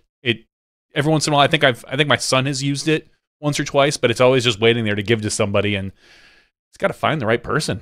Well, until then, it's going to do its job of giving you, helping with that workout. It is. It's going to put it in my bag. That half pound. That extra 160. I like it. I mean, 60 plus. It will pay forward major dividends when it finally gets to someone. Sure. And if you're wondering, you think, well, how do I know who to give a disc to? Well, when you come upon a family, in the most polite way, you can always say, when they're out there throwing a regular Frisbee, in the most polite way, say, hey, you guys might be enjoying this, and that's great. Or an ultimate disc, I've seen that. Or an ultimate, that's when you say, you might enjoy it more, try one of these. Yes. Those are great contenders for someone that could benefit from a disc or two, is if you see someone out there with a regular Frisbee or an ultimate disc. And they may say, no, we've tried that, we don't like it, we're going this route, and that's fine, but they seem like prime candidates for someone that could use a disc.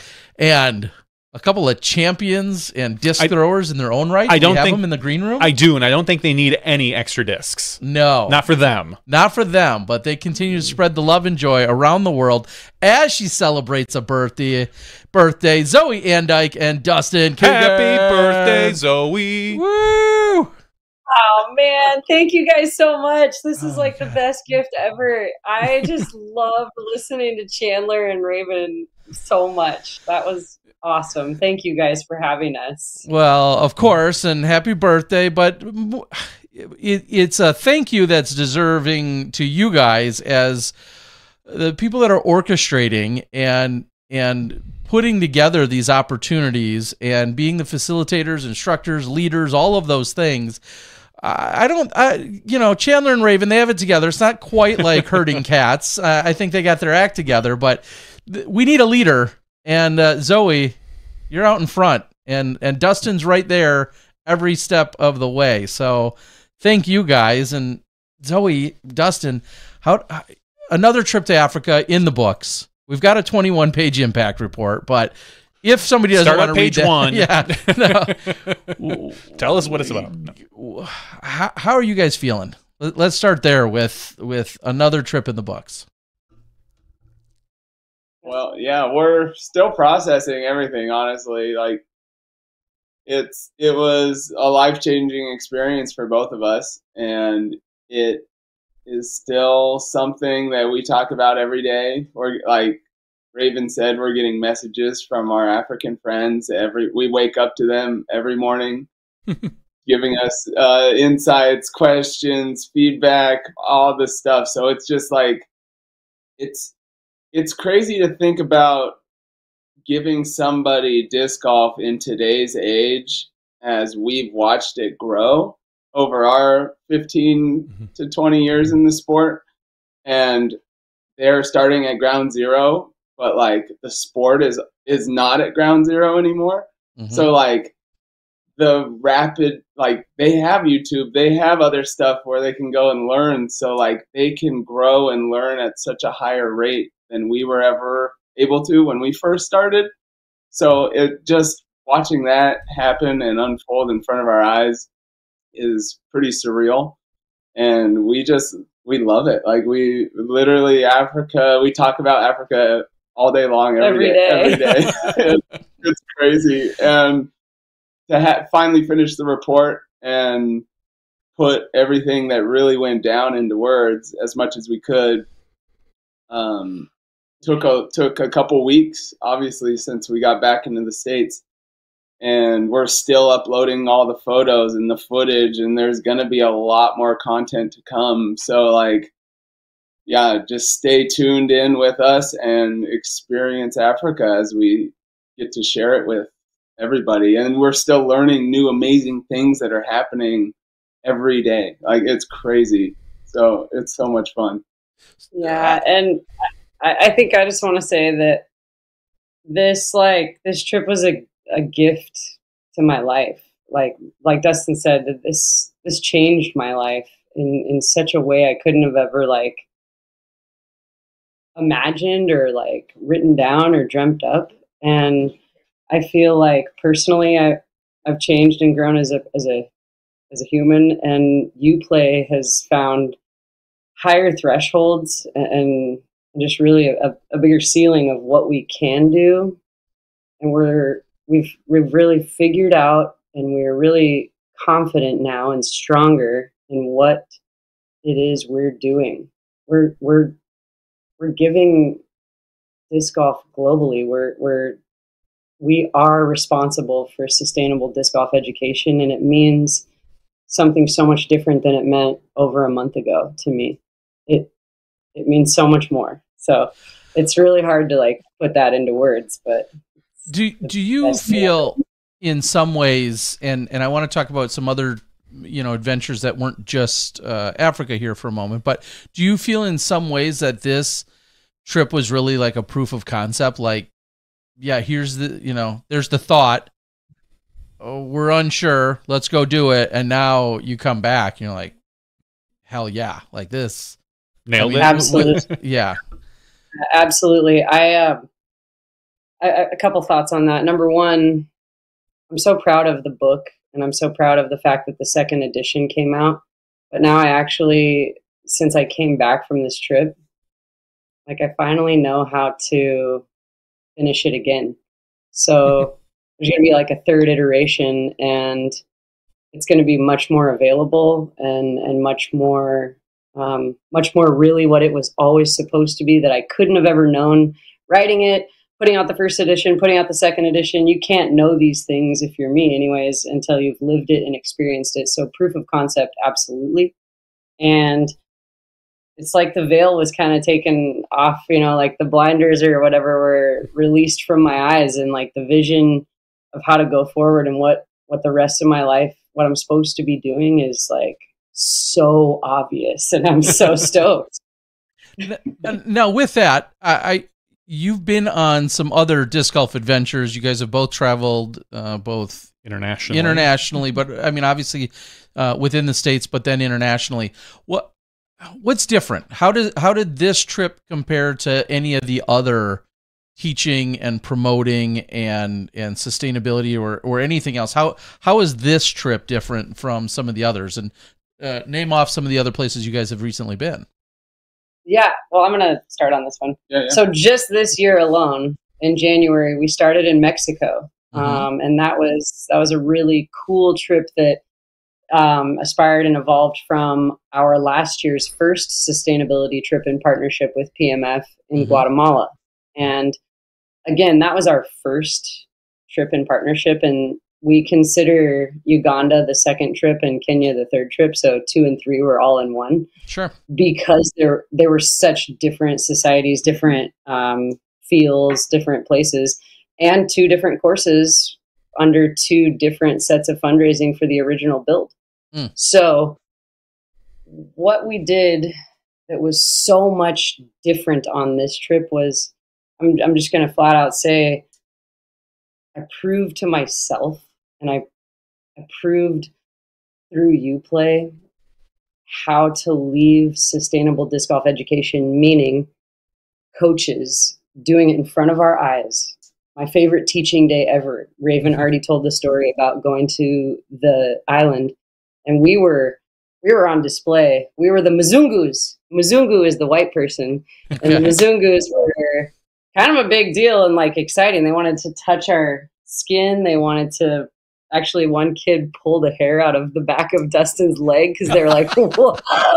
Dustin's like, oh my God, I just got bit by something. And really the kid's like, you know, like, you guys have hair on your legs? This is crazy. You know, but that's a funny note. But it's the sustainability of watching coaching happen in front of your eyes and working better than anything I've ever seen in the United States. I'm super proud of our touring pro ambassadors, and I'm super proud of places like Alaska. We've spent 3 different years going back to and really loving on the Southeast Alaska area. We've been to Haines, Skagway, all over Juneau, and now we're having coaches there after 2 years of it, and in the 3rd year now take it upon themselves to go somewhere else and teach without us.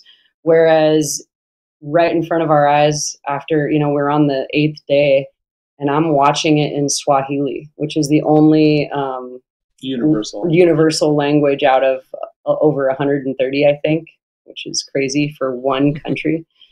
And I'm watching it unfold, and I got to kind of back up and get a little animated here. My birthday African dress. But when you're watching people like show flat like a plate, don't spill the food, and this is for putting and driving. This is what we want to do for every, you know, they're doing the body motions, showing the grips and all the stuff that we literally did with them. Yeah, they were showing fan grip and power grip and like in the proper order too. Yes, like UPlay teaching methods, which are proven. We have more than just proof of concept in the way we teach, in the format that we teach, in the safety, in the why you have to say this and do this first. I got to bring up this one quick story from a Community Connect that I wasn't at, that Ella Hansen was leading this year. Jim Oates, one of my heroes, one of my homies, best buds, was like, hey, Ella, you ought to teach driving first. No freaking way. There is reasons why we do not teach driving first. And there are reasons why we teach putting and then backhand before forehand, but all 3 of those are the basics. You got to do it, and the proof of concept is all in it. And it just kept showing itself over and over that, like, we're doing it, and we're doing it right, and we're doing it top notch. And I know it's it's that way because of what I watched unfold, and I got to witness right in front of my own eyeballs. And it even happened in Kenya as well. And it wasn't as much what I would call educational hours spent with us, the coaches that we deemed now UPlay coaches there. They only got to take one training with us, and then they got to separately, besides Kevin Becker, he was at every single school he set up. That's the owner of the disc golf course and Rimpa Estates Wildlife Conservancy. Kevin was there for everything, so he got this massive training.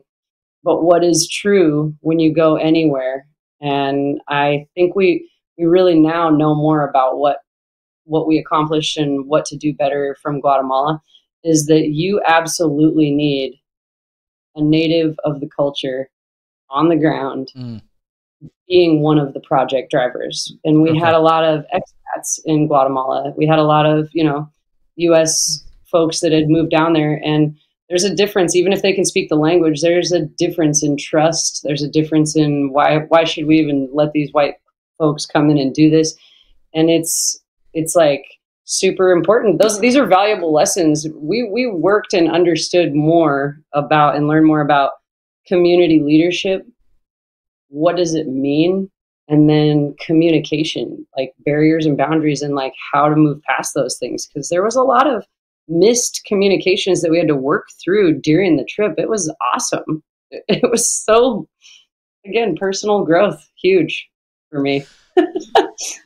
Yeah, and just the fact that, and Chandler kind of touched on that, was the idea of being there and having some of those experiences, just so that when you go back, not only does he act as a little bit of a conduit and a middleman to some degree, but then just how much the productivity can increase, and knowing a few of those ins and outs and, pitfalls or challenges, having some of that knowledge and that background. And I know you said, having a native person there as well, being as ambassador and go-between, and then you have some of these experienced people that have, are returning, like a Chandler. I think that just kind of expedites everything. Not that you're in a hurry, but it expedites everything and moves it along and makes it so much more impactful and, and official. One of the thoughts I just had was, you're teaching these people, and clearly they're picking up and soaking it up like a sponge. You're teaching the teachers and you're teaching some of the students. What are some of the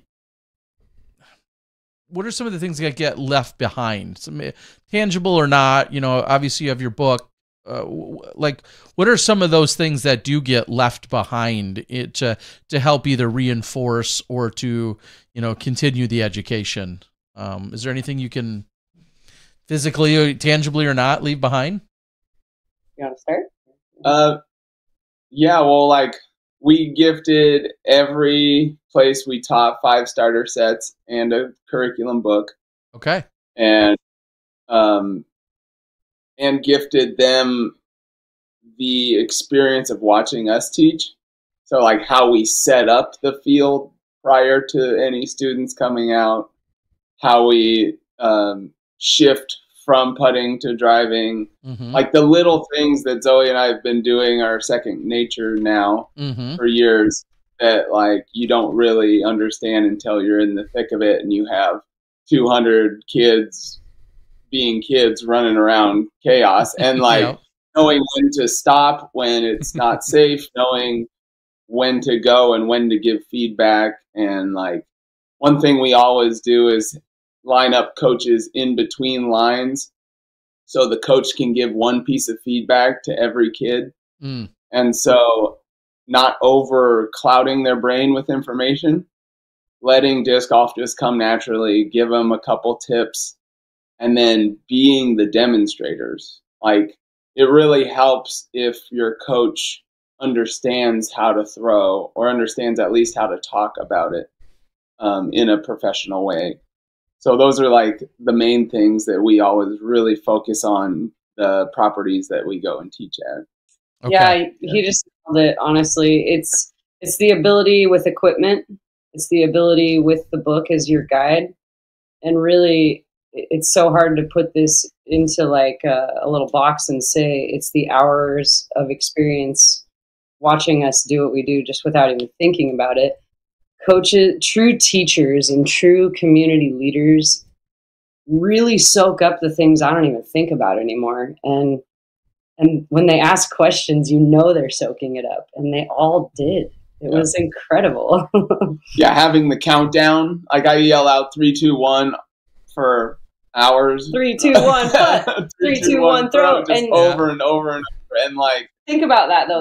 That count is everything. Like the kids start waiting, like they won't throw if they don't hear the throw or the count, and so it really helps control the whole classroom, especially when you're first showing these groups what disc golf is. And think about from your first experience, and I know years ago I've been on this podcast talking about it. I coach this in personal lessons and private lessons, but I talk about a rhythm and a routine on the tee pad, on the fairway, and on the putting green being the most important. And we're starting them with a rhythm routine just by the countdown. Not to mention number one, most important, safety. Yeah. And I think that has to be in itself, as you're saying, so fulfilling in that plenty of people find disc golf. They go out and they may never either have the gumption or the guts or even the interest in talking to somebody that's better to get some official pointers or tips or training. And here, like, it's like, I don't know, like fresh putty, untouched putty, right? Like you're able to like get them off on the right foot with some of these incredible basics and knowledge and background, like right off the bat from like the very first day they touch a disc. Just think about all the terrible habits we all have that you start out with. And then, you know, when somebody comes along and you get that instructor that fixes it, they have to break you and then fix it. You guys have fresh putty. Right, from day one. Yeah. And that's got to be exciting. And I think Chandler mentioned just how seriously these guys are going to elevate, and we are going to see the first 1,000 rated Ugandan, Kenyan, maybe Zambian, Zimbabwean, if that's how you say it, Ethiopian, South African. So the African Disc Golf Federation has officially been started. Okay. Blossomed trip, although Johannes from Ethiopia already had a bunch going. James Koizumi took this like side little trip, and we'll get into that, I'm sure, in a little bit, over to Zimbabwe. And then he met so many of these really important continental community leaders that he was like, man, I'm going to go ahead and just connect them all right now on WhatsApp.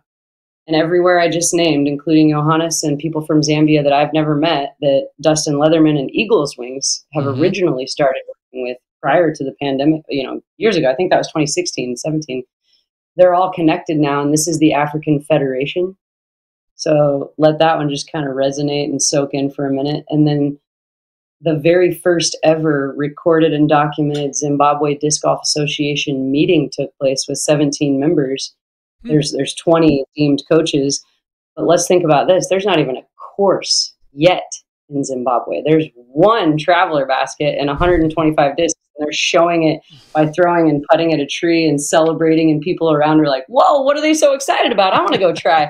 So they're already teaching, and it's every place we just were. We have proof from our messages, proof from videos, proof from texts and scorecards that they're already implementing the teaching, and it's already happening so much faster. You know, sometimes in the United States on the Community Connect with the Disc Golf Pro Tour, I'll get an email 6 months later, maybe 3 months, if I'm really lucky, within the next week. And that's what I'm always hopeful for, that the teacher is implementing it in PE. I don't always get those emails, but they do have the resources by far, and they do have the book. And so to know just how serious and how responsible every one of these African coaches feel for this and holding the torch and keeping it going is like, it's the best thing in the world.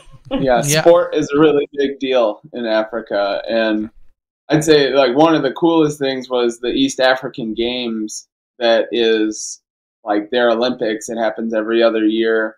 And they had 16 disciplines that were part of the East African Games. And when we were there, they brought us into the room, and the dean sat us down, and he's like, I'd like to tell you all that we have officially introduced disc golf as the 17th discipline. Wow. And so like these schools, these students of these universities can now train And if you place in the top 3, you earn tuition or a percentage of tuition off of your cost of school. So like there's disc golf scholarships happening. There's like training for free or cheaper education. And it all started by PMF putting baskets in the ground and then us coming to teach the masses. Yeah, it's pretty remarkable. I know this is going to be I would assume this is going to be tough to answer, but is it going to be easy to expand outside of Africa and all these places you just mentioned? I mean, Chandler, and I say that because Chandler, I think, feels like he's really found his niche and his territory, so to speak, and where he wants to be. Do you guys have hopes of this being in other various continents and places? Or do you feel like you're already like finding the, you know, one of the most obvious paths with where you're headed right now? I mean, how do you decide? Well, yeah, talk about what you and James talked about. Yeah, well, we are, you know, I feel like UPlay is in position as now like the global leader. We understand how to grow it, and you know, one thing I told the board in our last board meeting is like we're not just teaching disc golf, and we're not just using disc golf as like the end all of what we're doing. It's like we're inspiring these people to become their own community leaders, and like the community leaders that are our project hosts are choosing other people they feel are responsible to step up and take a bigger role, let's say in media or web development or associations, any of those things. So it's like we're just using disc golf as our vehicle to like just better our whatever we can put ourselves in front of. And you know, there's so many places that disc golf is not there yet. So I think, you know, I already have gotten multiple messages like, hey, please come to Southeast Asia. Please come to, you know, Europe. Europe is developed, but there's still so many countries that don't have it yet. And, you know, we still have plans on going, you know, PMF's building a course in Nicaragua. There's a course in Colombia that we haven't been to yet. And like South America is somewhere the North, you know, people in North America can get to easy. Whereas like, you know, it's kind of hard for us to get to Africa. It takes a lot of resources and a lot of time. But like, if we inspire people, Zoe's working with people in Finland, and it's much easier for them to get resources down to Africa. So like, just kind of bringing the world together and using disc golf as our like inspiration behind it. You know, it's unlimited, really. And I think Dustin nailed it on the last part, especially like the United States can't be responsible for the entire world. I don't think we all have the most money. There is lots of money and lots of disc golf in European cultures and communities, and potentially even Australian. And so to connect the third world countries to the closest, most available disc golf funding and resources, also I feel like is UPlay's job now. I mean, we're already doing it, and it's already working, and there's already a planned collaboration with 2 world organizations that are going to go help take more disc golf to Zimbabwe. It's insane what's happened since we've been back. I want to, just for the sake of full clarity, you guys especially have gotten very accustomed to saying PMF, and in case anyone is not crystal clear, Paul Macbeth Foundation. Again, knowing how much they've done and continue to do, as we've talked with them and had them on the show multiple times, I want to give full credit so everyone knows that that's exactly who you guys have been referencing. And I know we've mentioned them a number of times, but I want to make that very clear. Well, how did, maybe even stepping into that for a moment though, how did that relationship come about? And you know, is there like an exclusivity there, or you know, because they're going everywhere to put in incredible courses and to make these opportunities. How did that partnership for you guys kind of come about? Oh man, super organically. So literally it's our first year on tour together in 2013. And we're over on the East Coast playing an A tier in Maryland. Yeah. And we get put on a card. The only two FPOs, Hannah Leatherman and Zoe Andyke. Dustin Leatherman and Dustin Keegan being our significant others. Mm-hmm. The tournament director just decided we could play on the first card together, yada, yada, so on and so forth. So a relationship, a friendship started that day. And then you go down the road and my investment or my like following of Eagles Wings is huge. I really love the work that they're doing. Mm-hmm. And Dustin Leatherman is a big leader in Eagles Wings. And then fast forward a little bit further, UPlay gets started in 2017. We become established. And Dustin Leatherman continued to reach out to me, continued to be a personal donor, continued to care about our work. And then when Paul Macbeth Foundation becomes established, it was like not even a question as to who their educational sustainability partner would be, because he had read our book, or at that time, I guess it hadn't perfectly came out, but he was familiar with some of our methods. Mm-hmm. He was familiar. He knew my passion. Like I would say Dustin Leatherman as the executive director knows me through and through as a human, as I do him. And the connection personally made for the professional relationship to get started. And the improvements on both of our nonprofit organizations' relationship is like incredible. So from Guatemala, we got started, we did some good work. I think that there was some big areas of improvements to be made, and we can now follow up and continue to support the Guatemalans. But this African trip, from communication to from the time Paul Macbeth Foundation goes on a build and gets back, the day they get back, the new plan is hand over the communications of every project driver if we haven't met them, so that we can start planning. Because in this African adventure, I actually didn't have my first video meetings or phone calls with anyone on the ground until couple weeks. Yeah, well, it was probably a month or a month and a half, and that wasn't enough time. Even though you've read this report, which by the way will be published as a blog on uplaydiscgolf.org. I'm trying to send it to all our partners and ask them to send to their email lists. And I mean, I'm trying to scream this impact report out to the world, because news stations should obviously pick it up, or very obviously like be sharing the info, because it's so happy. But back to the whole relationship, understanding how much more you can accomplish with more communication that's direct, more communication that has, well, what do you think we should do here? We want to teach, we want to get a school, we want to do this. No. We want to establish community leaders. And then instead of me, my whole entire life, I've been like, yes, I can do it. Put my name next to the job or the workload. I'll do everything. I'll do it. I'm smarter now, because I know I can't do everything. And I know Dustin does different things better than I do, or is more well suited for certain things, just like everyone on our team was. Mm-hmm. Chandler was such a key role in a different type of understanding how it really went. Raven was so patient, so collected, and so good at letting us know like the not so great things, like, hey, I'm uncomfortable. I've got this like flu. I probably don't want to do this or that. But like, it's understanding for me where my strengths are and where my weaknesses are, and then building a team of people that can fill in on my weaknesses, and then making sure that teams are properly built like that with the most possible lead time from here on out.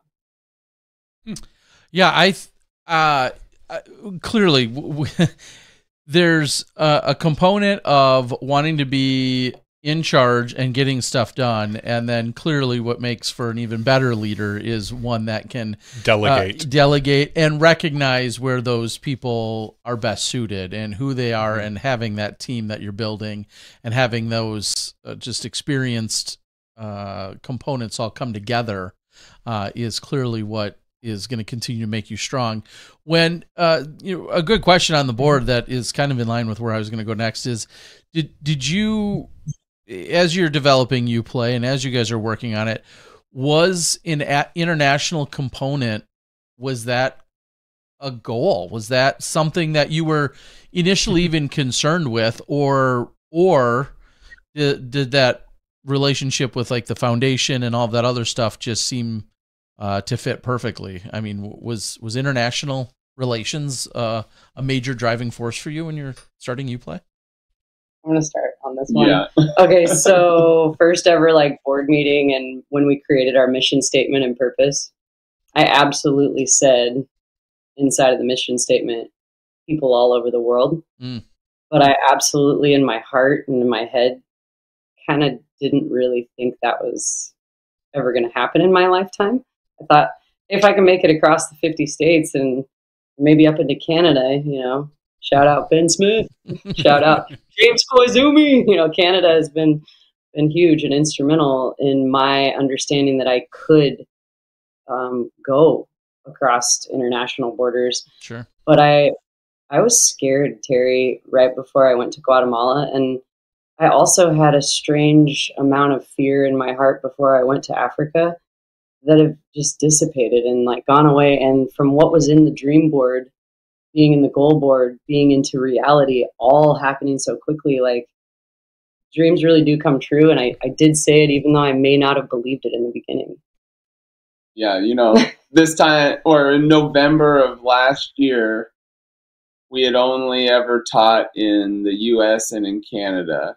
And now we've taught in 9 countries and in 1 year. And it's just been just, all right, we're global now. Boom, let's go. And yeah. You know, so once we're going, it's like we're going. International, baby. Yeah. So then what moves? I mean, you had your dream board, which is now a reality board. What's on the dream board? Like, what you've seen, that what's possible. What's next? Like, if you could do something else, like, what was that? Oh, I sorry to interrupt you, but to do it better and to become more and more effective and even more efficient. This impact report blew me out of the water that I even got to write it in my lifetime. And now I know we can do it even better. And I'm still just like, this is the best trip we ever. But I know every time you do something, you gain that experience or that repetition, just like 100 putts a day for 100 days or whatever it is you want to call it and compare it to in disc golf. The more training and the more experience, after 1,000 hours, you become this. And after 100,000 hours, you become this. Well, after each one of these trips, the professionalism bar is raised. And I don't have the sentence on the dream board. I just know that we can do better everywhere. We can always do better. Yeah, we really figured out our lane, in a way to say it this year. This year especially is like, you know, we used to always just, you know, teach any way we possibly could and keep doing stuff until something fit. But we were going too many directions sometimes. And so now, like, we really understand what we're really good at and just hone it in, make it the best we can possibly do. Just like when we first started playing disc golf, training as pros, you know? So it's coming full circle as disc golf players too. Really cool. And that leads me to my next question, which is both of you playing, touring, you know, a very crucial role at the early beginnings of the Disc Golf Pro Tour in setting up and traveling and being part of that. And media now. And all of that stuff. And media, of course design. Where does this put both of you in terms of spreading out your availability and any other goals or aspirations or things you're looking?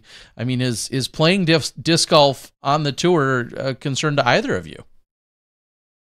I'll let you go first. Yeah, deep down, I no is like the quick, easy answer, because I know like the amount of work it takes to be a touring pro.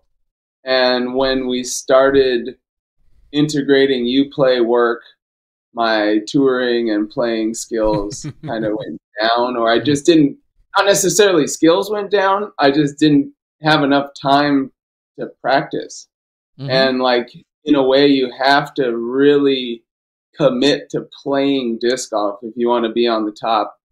And, you know, fighting and grinding to place 20th or 30th isn't the most enjoyable. That's a hard work. It's a grind, to say the least. So when we really, you know, I realized, you know, being part of the Pro Tour and watching it grow, and now there's going to be qualifying series, and it's like, I don't have a touring card anymore because I didn't play last year, really, you know, and hopefully I can get some exemptions from being a designer of the Portland Open and tap in every once in a while, because I'm still a great player, and when we play, it's like, oh, I still impress myself. I'm still getting better. We teach all the time, and when you teach, anyone who teaches as you teach, you just get better.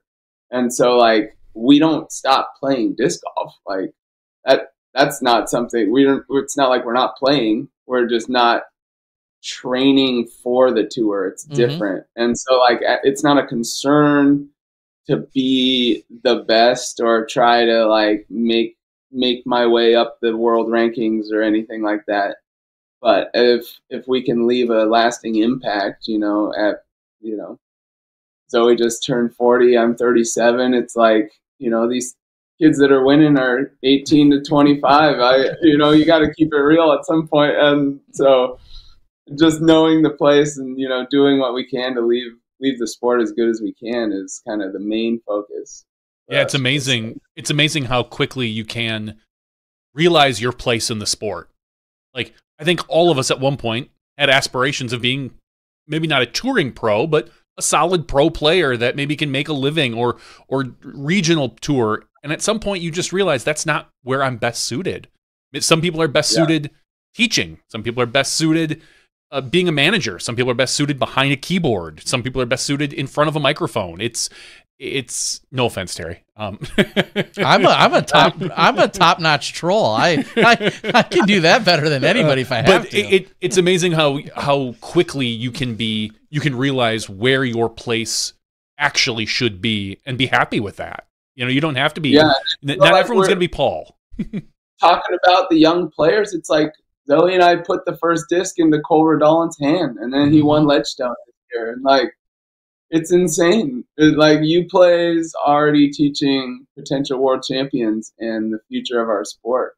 So it's like, just realize what we're doing and, you know, keep it going. And like Zoe said, keep doing it better and better. Well, yeah, and with that, I just feel like a lot of people feel as if there's this really narrow-minded mentality of like, well, if you're not winning, like, winning and playing is the number one goal and aspiration, and it should be for every disc golfer. And clearly it doesn't have to be, and it shouldn't be, because you have other skills and tools. And to be honest, if we didn't have all these other people doing a lot of other jobs really well, no one's making a living on that no tour. one's making a living when you are winning an event, right? Like, if we don't have, if all these quality people aren't in their, you know, defined roles, then the whole ship was grinding out 2016, setting up the Pro Tour with Steve Dodge. Like, like, we thought, you know, we're going to be the pros on the Pro Tour, but we had to set up all the games and like we set up all the OB,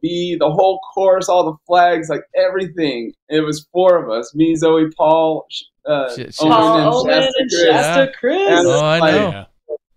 There was no time for us to practice by the time the tournament started. I remember that was a bad idea from day one. But we were all there for it in our own ways. Shasta told me, Zoe, the answer is always no. If anybody wants to do anything with us or play disc golf with us, you have to say no. You can't say yes to anyone. And I was like, that was a hard driven point that I finally started to pick up by like the tour championships the first year. Yeah, and now Shasta's lounging, winning tournaments over in Thailand as we speak. Malaysia. I know. He won last weekend, so congrats to Shasta. Shout out Shashi. Okay, and so for you, Zoe, what does your career path continue to look like? My list of priorities is that I'm absolutely the executive director of UPlay and a totally full spirit teacher, positively motivating teacher first. And this was the second year I had the chance to be a Disc Golf Network commentator. I really, really, really enjoyed it. I loved the thousands and thousands of messages from people, you know, motivating, critiquing, even some of the stuff that was like, hey, Captain Positive, you're too positive. You can't be that positive. Those are really awesome things for me to hear because I can make those balances and those changes. You know, some stuff you just have to ignore because there's not really room for jerks in the world, in my world, but there's a lot of jerks out there and it's okay. Mm-hmm. But what I want to say about Disc Golf Network is, and actually the Disc Golf Pro Tour as a competitor, is that it is more important to leave a lasting impression on the rest of history for the sport. It's more important for me to teach, but just like at the Ostrich Open, getting a chance to play competitively for my first time ever with Raven Klein, I ain't gonna lie, I was like, oh God, she's gonna kick my booty. Like, wonder what's gonna happen. And we were going shot for shot. There was a few things that actually happened in the round that razzed Raven. And, you know, I kind of felt for her, but it was absolutely when I took a birdie and she took a bogey. There was a 2-stroke swing when we were going shot for shot. And then I capitalized. I shot a 10 down when Chandler, also known as Dembe, and we'll talk about his nickname in a minute. When Chandler shoots his 19 down, Zoe Andyke comes back and like the competitor got to just set the teacher down and play. And it makes my heart so incredibly happy. I'm a ferocious competitor. I've only ever done sports my whole life. Sports kept me in school. Sports are the reason for my everything, you know, but it's because of what sports do. And it's because of the life lessons and like the natural core values that just sports in general bring that I love them so much. And I do want to pick 1 to 2 Masters events. I do still have a dream of being a world champion. And that can be as a 40-plus-year-old world champion, FP40. And if I ever do get the chance to play a Disc Golf Pro Tour again, I will jump so fast at that opportunity because I can compete with the top touring FPOs. And I love that, but saying no is a much bigger priority. And actually having a weekend off to reflect on my week, which has almost never happened in the last 12 years, having an off season to reflect on what I just accomplished, which is going to be the month of December and maybe 2 weeks in January. That's my off season this year. And then I'm right back into it with teaching. But I want to give a big shout out to Henry Pearson and Simon Feasy down in New Zealand for organizing the tour down under, because I got this phone call and this message from Simon that said, hey, would you consider the tour down under? We want to bring UPlay events there. So then we got on this call and we organized it just like a lot of the initiatives that we took care of in Africa. We're gonna absolutely I'm gonna take UPlay. Dustin's gonna stay, which is sad and hard for me because I want to share everything in my life with Dustin always. But he's got to hold down the fort here while I do even better, hopefully, than I did in Africa down there. And then I want to share this. I was like, Simon, what kind of commentary do you want me to do? Like that would be the weekend, right? And he's like, Zoe, I love your work ethic, but I want you to play. And so I'm going to feed my soul. I'm going to feed that competitor at the tour down under. Maybe hit the Tim Selinsky this year. And I'm probably going to say no to a few disc golf commentary jobs because UPlay is the first priority. But I absolutely can't wait to balance some Disc Golf Network jobs after setting UPlay's schedule. And that's the most important thing to me. And I've never been able to say no to things that I love before. And that's a new skill that I'm exercising and practicing, and it feels good.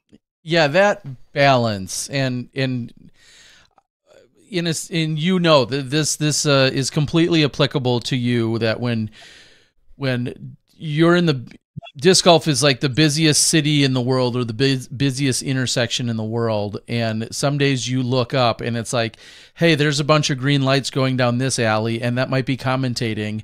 And the next day you pivot and there's like, oh, wow, but I can see 8 blocks down of green lights of playing. That's where I feel like I need to be. And then maybe it's course design or directing or running a putting league at a brewery. And like, there's you both have your hands in so many different aspects of disc golf. And then when you're in this crazy intersection, you're looking up, like on any given day, it feels like it could change. And some of it's so gratifying, but at some point you're like, I can't go down every one of these roads, because if I sprawl too much, I'll never get down any of them.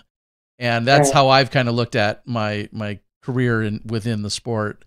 And I feel like you guys know that all too well, and then some, because you have you're sprawling in so many different ways. So I understand what you're saying. And at the end of the day, all 4 of us here, like, we fell in love with disc golf initially from playing before disc golf media even existed.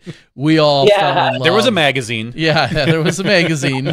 But we all fell in love with playing, with competing, with hanging out with friends, with having, those conversations and adding up scorecards at the end of the round, all those other crazy things that happen. And so to feed that makes perfect sense. And, like you said, Dustin, once in a while, if you can play into an event, get an exemption, and Zoe, finding ways to play in different events, completely, that's like, that is just this amazing, refueling. And maybe you need it once a year, maybe it's twice a year, but you need that refueling to, like, that's where we're grounded from, right? Those are our roots for all of us. And I love that you recognize that. Play. I think about that round after disc golf commentary right there in Milwaukee, where I got to play disc golf with you and Johnny V and Brian and Lindsay. And first of all, seeing you guys throw a disc, like, of course I know that you've been playing double the amount of time I have, but like, I didn't know I was ever going to get to see that. And the reason why I'm even sharing that story is because the player has to play. Like, you can't let the passion completely be overtaken by the work, because I'm so passionate about this work. I need to play in order to be my best at work. Yes. And that serves as like filling your passion cup or taking your time off to do you. It's funny that disc golf is every category virtually for me and everything, but it is meditation. It is time off. It is exercise. It is my happiness. And so I really, in order to be my best teacher or commentator, I got to play a little bit too. Yeah, you do. T Swift once said, player's going to play. No. Okay. All right. You didn't think you'd get a T Swift reference. All right. Everybody actually did. I think everybody thought they were going to get one. The world, we all know we could do a 24-hour stream talking about all these amazing things. But in the sake of wrapping it up and letting people know that they clearly must go read the Impact Report, which, as you said, is going to be released. Read the Impact Report, and I know we had some people asking the UDisc.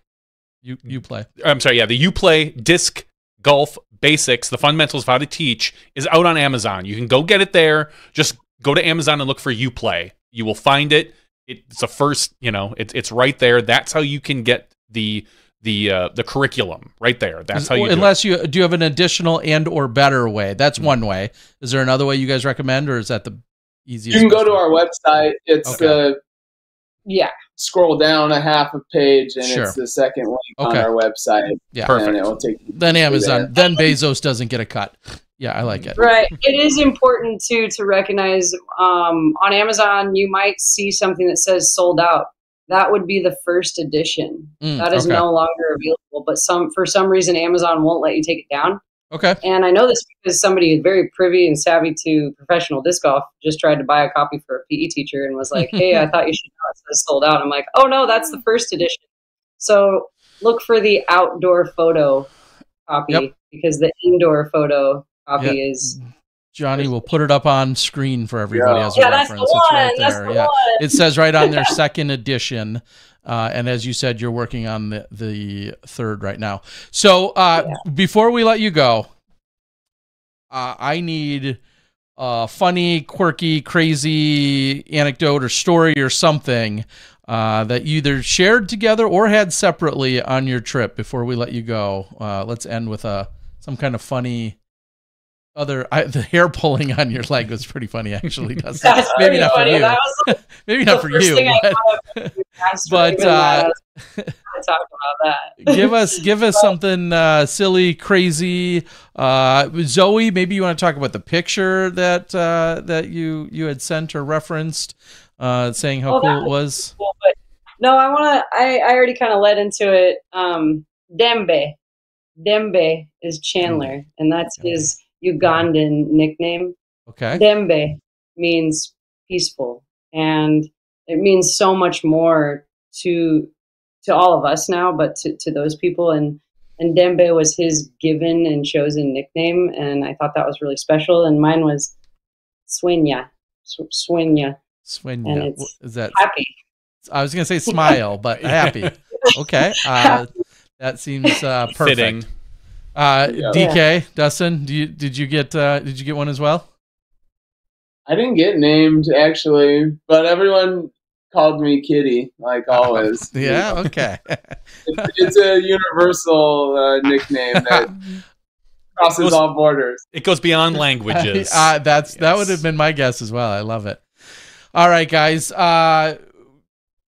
What are the best ways that people, obviously they need to read the impact report. Obviously they need to keep on top of the Paul Macbeth Foundation as well as the UPlay site. But what are the best ways that people can and should directly support UPlay and UPlay's efforts?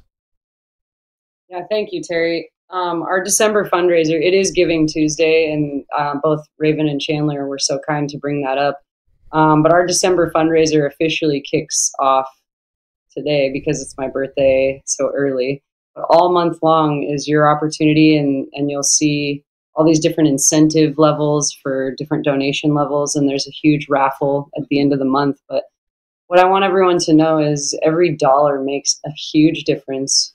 UPlay is way down on our annual budget, and it's because we haven't had all the time in the world to fundraise. We're on the ground, boots on the ground. So from December fundraiser donations to in the middle of the year or late season when we're going to try to turn Disc Golf Strokes, the art auction, into much more professionally painted art pieces with professional artists paired with professional disc golfers. Please, if you have it or you know somebody that might even have a few spare dollars, please support these initiatives, because when you read the impact report, we're only going to do better and we're not going to stop. But to be paying to teach is incredibly difficult at this point. We need to kind of zero out on the expenses that these types of huge impact trips make. So again, just our fundraiser, our donate site. And before I let Dustin say something real quick, I have the hugest appreciation to give to the Paul Macbeth Foundation and to the PDGA for making my life's purpose so much more obvious and supporting it, PMF and then PDGA at the end there, and the support factor. And I only hope that organizations that have the funds and the means will partner with UPlay to continue to make it possible, because it is very, very difficult at this time. And can't stop, won't stop is what we're doing. And strong Army volunteers. Also, if you have a skill, we are lacking in media and marketing. There's a volunteer, what's it called? Volunteer. Just a submission form. Submission form, yeah, on our website. And we're looking to build the UPlay Angel Army of volunteers. And we need help with media and marketing so that everyone can understand these beautiful impacts. And then a big, huge, huge appreciation for the Disc Golf Pro Tour being our biggest and longest standing partner, and UDisc as well. And awesome. You guys. Yeah, and I don't know if everybody knows about it. There's little things like right now I'm running or helping our community here in Eugene run a winter series of their XC tiers. So there's no ratings. It can just be fun, but we sanction them, and then we applied for the endowment program from the PDGA, and you can donate fees to UPlay. So anybody who wants to run a cool series, reach out. I can help you set that up, and you can just give back to UPlay, not necessarily by donating your own personal money, but your tournament series can give back to us in certain ways. And the more, the more tournaments and things that come in helps so much. And we can help equip them. Yeah, and we can help equip with discs or swag or anything you need. So sweet. Just reach out with if any inquiries, about how to help out. Not just give us money. Always. Yeah, if you're feeling it and you're good at running raffles, good at running tournaments, good at media, anything, reach out to us. We need your help, and we want to help you use your energy. Awesome. Well, yeah, and I think that's such a great point, and I'll repeat it. Like, it's not always just money. There's so many other ways that you can be helpful and lend a helping hand and or just be part of an overall greater solution and have an impact. Of course, dollars always are the easiest and easiest. It's the easiest way to grease the wheels. If you want the lowest effort attempt, the dollars go a long way. But yeah, like you guys said, there's so much more that you can do to be part of it. Well, guys, we are so thankful that you would be willing to sit down and join us on your birthday. On your birthday, Zoe, happy birthday. Celebrating your 40th. So happy birthday again in that regard. And then thank you for just everything you guys did to give our first two guests the opportunities that they had. And, I said it to them as well as with you guys, just such great ambassadors to have representing I don't even want to say our country, just our entire sport, and the fact that you guys can go there and go to these amazing places, these 9 different countries in a single year. And I think it should put a smile on everyone's face that when we say, oh yeah, there's somebody there promoting and introducing disc golf to the world. And when we mention you two at the helm, I don't know how anyone couldn't just smile at the thought of that. So we love you guys and appreciate you guys for joining us. Looking forward to 2024 and beyond. I want you both to just, for a moment, as tough as it is, just relax, breathe, right? Take in a few weeks as we close out 2023. Go get a nice dinner. Go treat yourself to a really nice dinner. All that stuff. Yeah. Just take it all in. You guys have more than earned it and then some, and we already know you're going to be gearing up in 2024. So, all right, everyone, that is the kitty. Dustin Keegan, along with the birthday girl, Zoe Andyke. Thank you.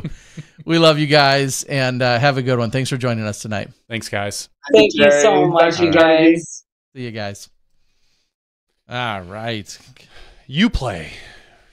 I play. You play. We all play.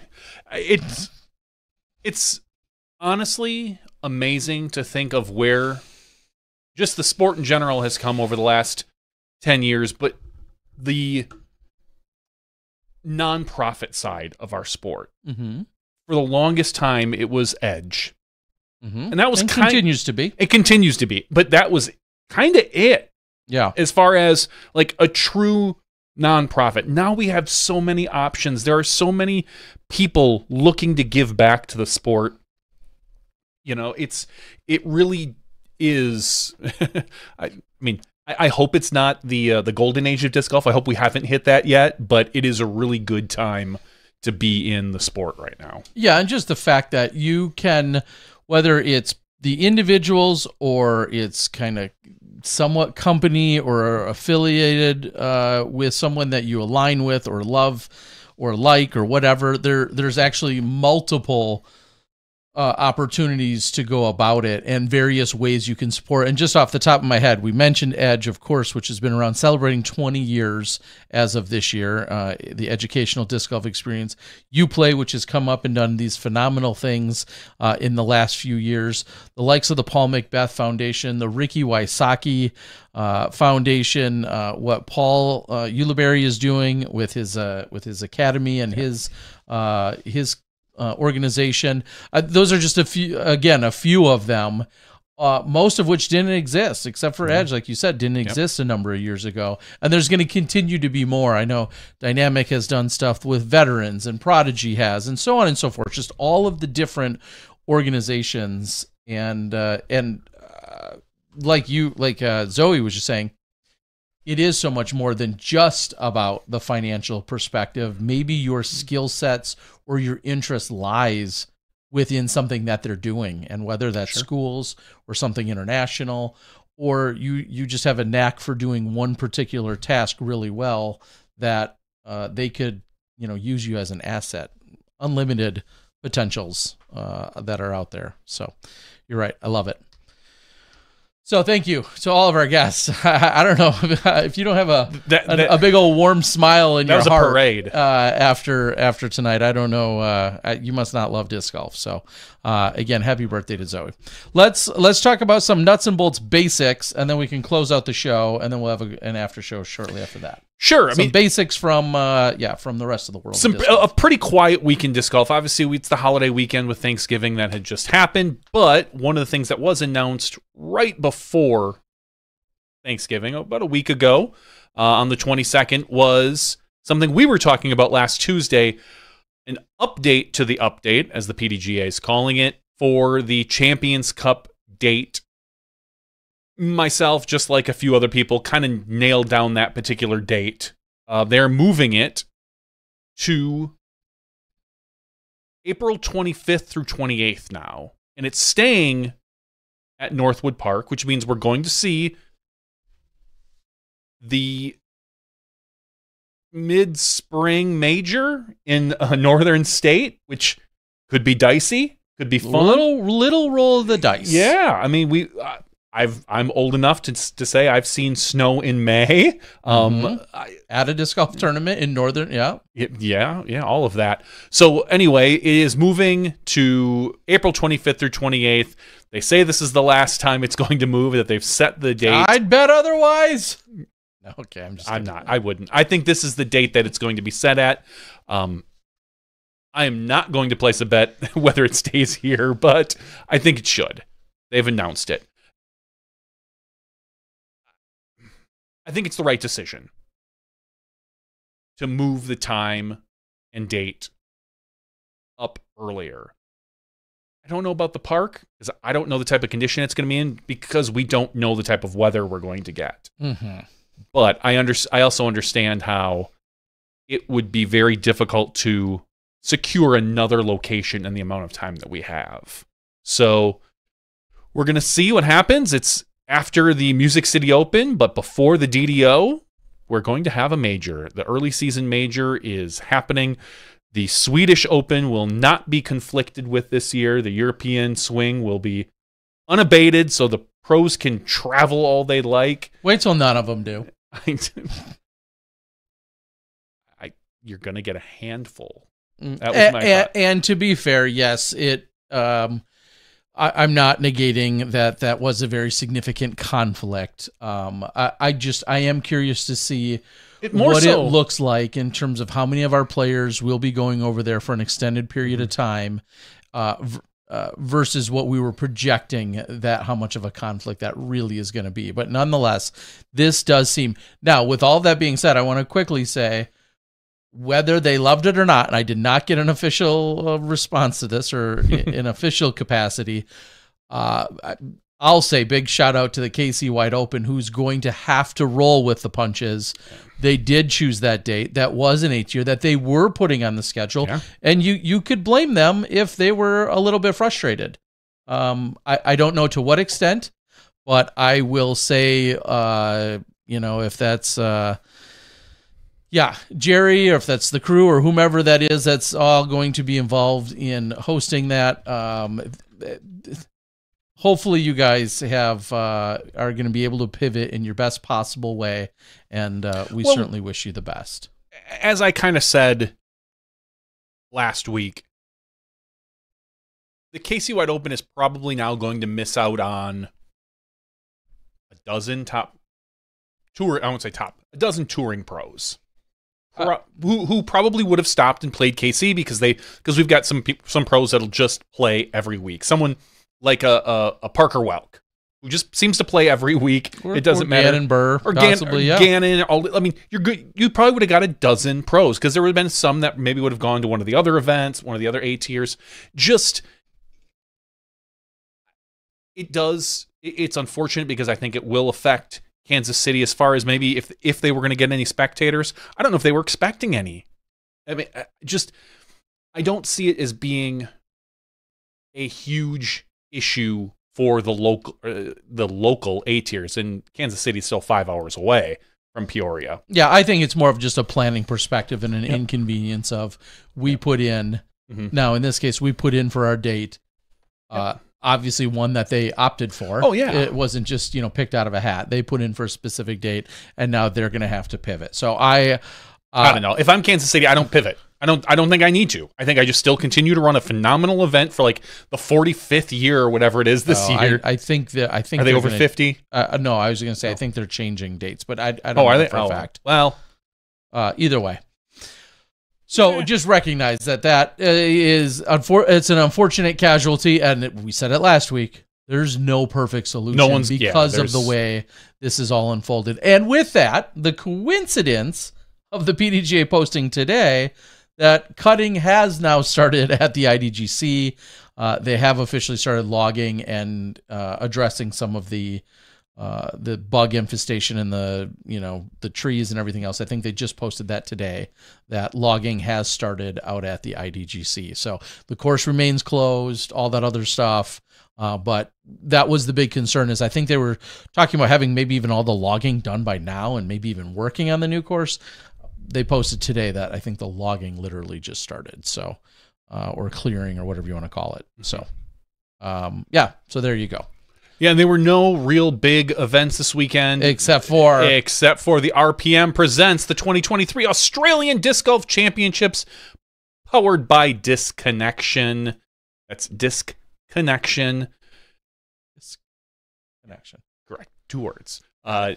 Taking home the victory, Luke Bain shooting 29 under par, besting the field by 10 strokes over Andrew Fish. Yeah, making a return this year. I talked to him earlier in the year, and going back to Australia. Yeah, so going back to Aussie. Him and David Perry all knotted up, and Dylan Feldman, who I believe I've had on coverage before, out there as well. Over in the FPO division, Jennifer Lan wins by 7 strokes over Sarah Lee. Sarah Lee makes some good cookies. No, but she's a damn good golfer. I believe that. I hung out. How do you know she doesn't make good cookies? You just said no. She might. She might be a good golfer and make great cookies. That's true. She could. She's I met her at the Swedish Open or the Skellefteå a few years ago.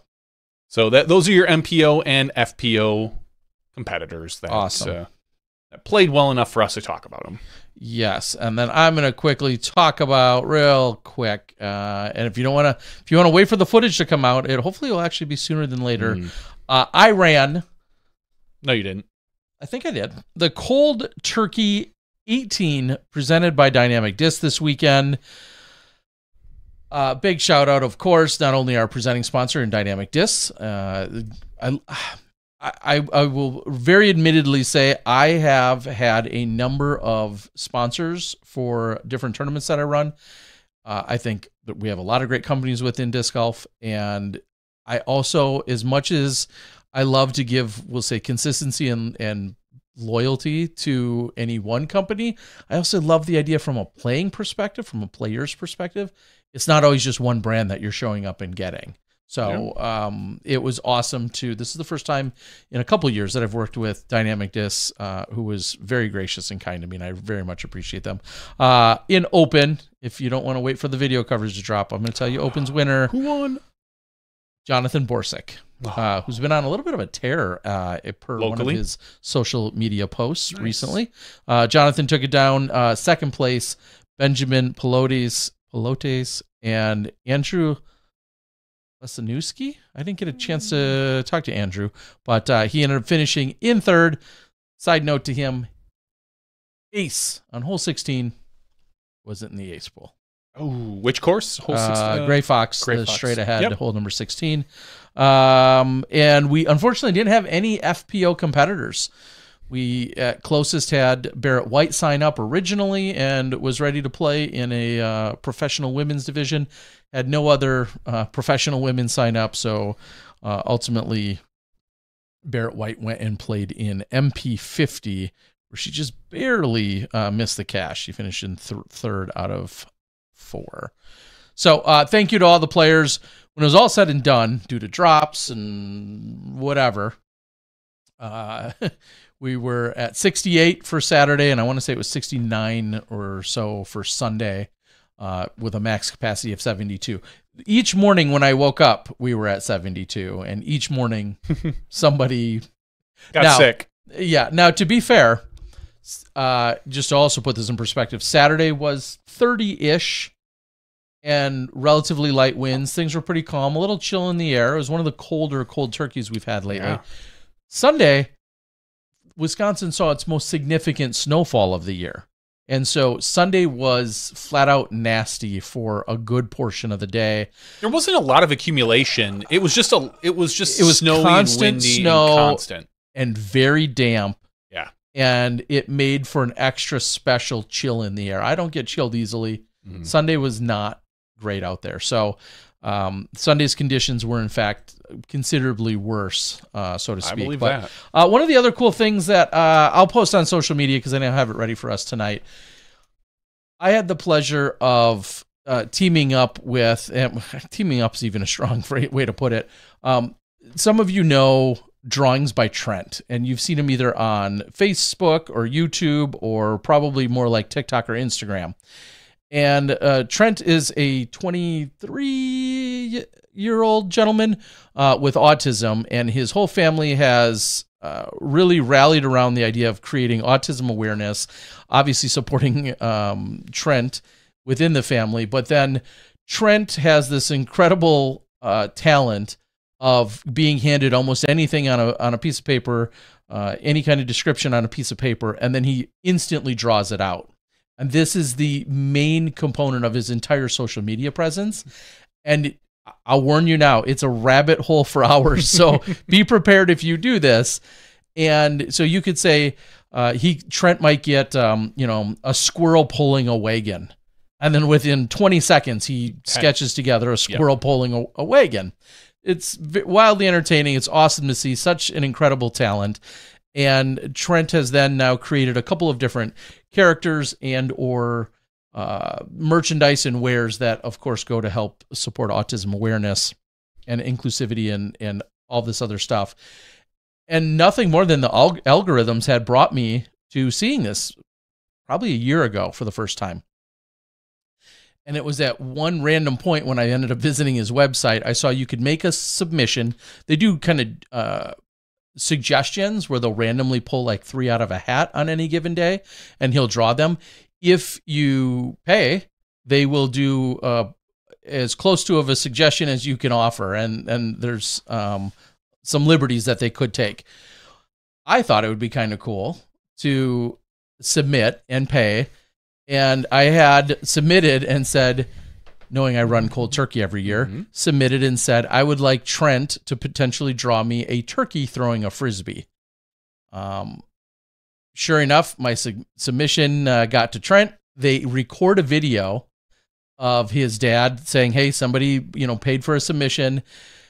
He drew the turkey. They send me a hard copy of that, the actual drawing that he made. And then I turned that ultimately into a stamp. We then put that as the main stamp on the disc. Oh, I forgot I have one right here. Yeah, we put that as a main stamp on the disc. And then I also did a Dymax version, which we colored, a full color Dymax version. And those I'm selling separately. I have a few left. I'm selling those separately that are directly going to benefit a place in which Trent attended school and a facility in the Wichita area. Heart Spring, I want to say is the name of it. That's where we're going to make the donation per Trent's family suggestion. So this one is the hot stamp, and I'm going to put it right there. And so that's the drawing that Trent had. He didn't put in the DD logo, but he did the rest of it. And then on the Dymax version, we left where he signs his name. I left that on there, and we took out the Dynamic Disc logo. But we put in there the Trent's name, which he had put on the original version. So I have those available. They're $30 shipped, $25 in person, and all proceeds of that are going right to Trent.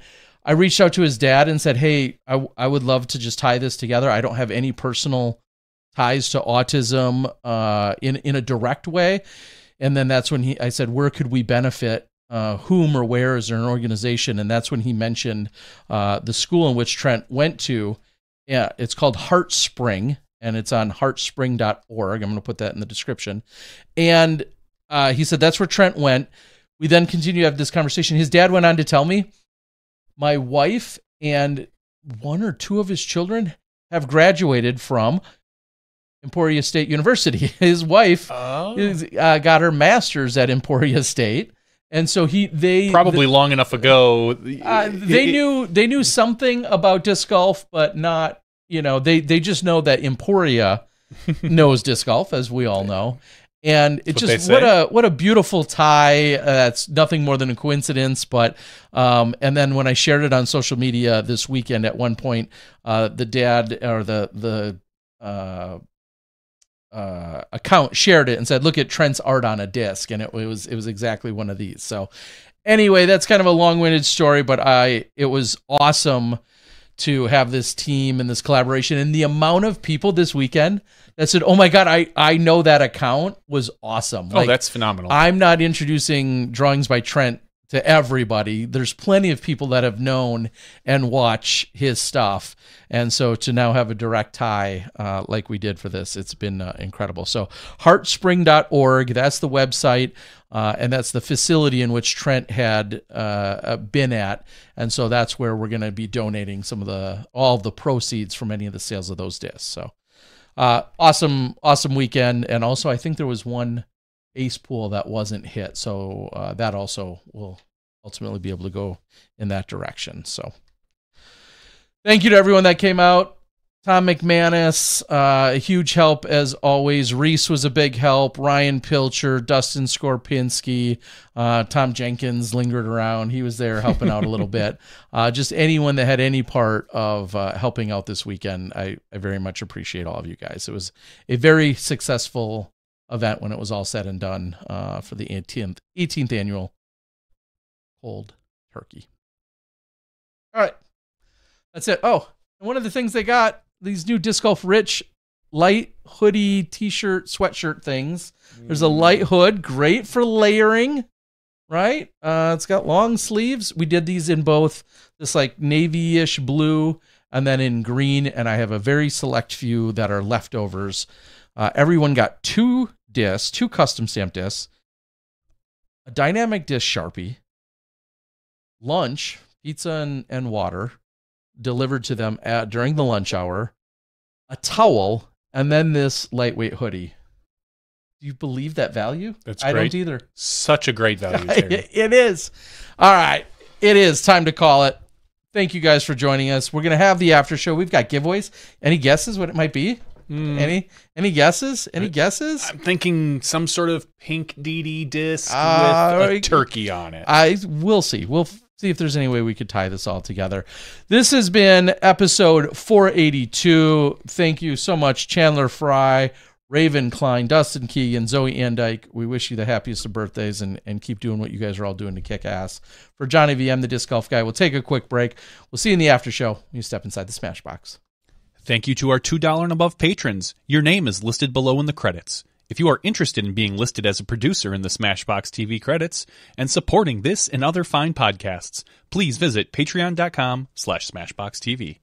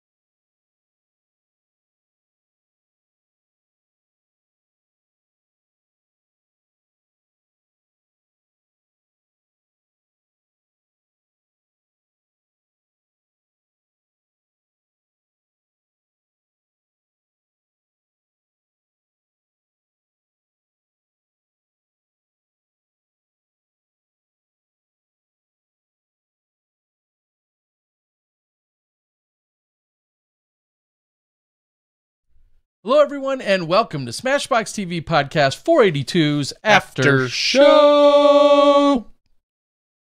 Nailed it. We did. I thought we did a pretty good job there, Ter. Yeah. Welcome to the After Show. If you're new here, the After Show sometimes can get off the rails, or sometimes it's right on point. It's always on point. It's just not always on the disc golf points. Or what's the point? Maybe is a better question. It's on a point. It's on what point is it on? It's on a point. Well, here we are. So the after show is our time to possibly decompress, possibly get worked up, or dive into other subjects, topics, things of either pop culture and or grander scale, or it could be 100% disc golf fodder and conversation. Either way, there's no promises. Let's put it that way. Some people tune in for exclusively the after show, and some people tune out exclusively because of the after show. Either way, that's what we're here for today. So welcome in, everyone. I Great. went to go see a comedian tangentially related to disc golfers. Yes, I was going to say his brother's a big disc golfer. Yes, I'm friends with, I actually mentioned it to him that I'm friends with his brother on Facebook. And he's like, really? I was like, yeah, all disc golf. And he's like, oh, yeah. He's and I was like, yeah, he's pretty into it, right? He's like, yeah, you definitely wouldn't believe it. So I went to go see Pete Lee, who Internationally recognized Pete Lee. Originally from Janesville, Wisconsin area. And now I believe lives out in California. He kind of talked about some of the stuff. It was what they called an improv night, which it was at the Improv, but it was just comedians for the most part. First comedian was good. He was fine. I mean, it's hard to tell when they get like 15 minutes, but real big guy. Like, even half of his shtick was about his size. So that was fine. The second comedian, I believe his name is Marcus Monroe. And the only reason I remember it is because he actually grew up in Shorewood, apparently. He talked... Which is nearby. So Shorewood is literally 15 minutes up the road here, 15 minutes south of us. They introduced him. He comes on. He's a younger guy in I think upper 20s. He's not the 38-year-old that I'm looking at. That's a comedian. Yeah, that's definitely him. He's 38. Yeah, 38. Oh no, I'm sorry. His wife is in his upper 20s. He's 38 because he talked about almost like a 12 or 13-year gap. That's right. Okay. So, okay, comedian. Nothing to write home about. But the funny part was we're watching him. A couple chuckles here and there. And then he's talking about how he grew up and his dad was the principal at his school of this whole shtick. And then he mentioned, he's like, yeah, I was the weird kid in Shorewood. My wife turns to me and goes, she says the words, Rick Monroe. And I was like, Rick Monroe? And then it hit me. My wife and I, our very first... Dating a Rick Monroe. No, weird. Our very first apartment, we rented from Rick Monroe. When I moved in with my wife, she rented the apartment from Rick Monroe, who was the principal at Shorewood where she did her internship. This guy was Rick's son, and Rick Monroe actually ended up going to being the superintendent of the school my son's at now. This was years ago. I don't believe he's doing that anymore. But so I've met Rick Monroe a few times as he was our landlord. Just a funny thing, because she looked at me, she's like, oh my God, that's Rick. Small world. My wife even said, she's like, we lived in the house where he was probably conceived. And I was like, ew. I'm like, yeah, we probably did. That's hot. That's a little weird, but sure. I know where your parents boinked. I know where you were conceived. It was probably the room downstairs. Wait, you guys lived together before marriage? I mean, barely. Ew. I know, Terry. Oh, gosh, living in sin. And then Pete Lee comes on, and he does an hour-and-a-half set, which he even said was 30 minutes longer than he expected. For the most part, really funny. He did a bit, which I thought lasted just a little too long, where he was asking the audience for drama.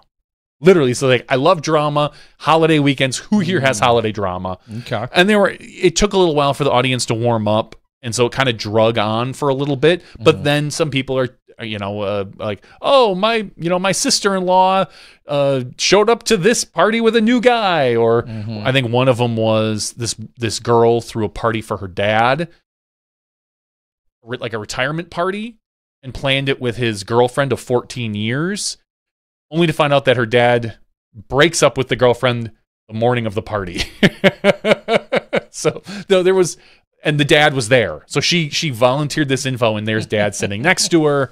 The dad was not keen on talking about why he broke up. Oh, but he was there. He chuckled along. But anyway, so afterwards, and the whole reason why we went to this, I invited you.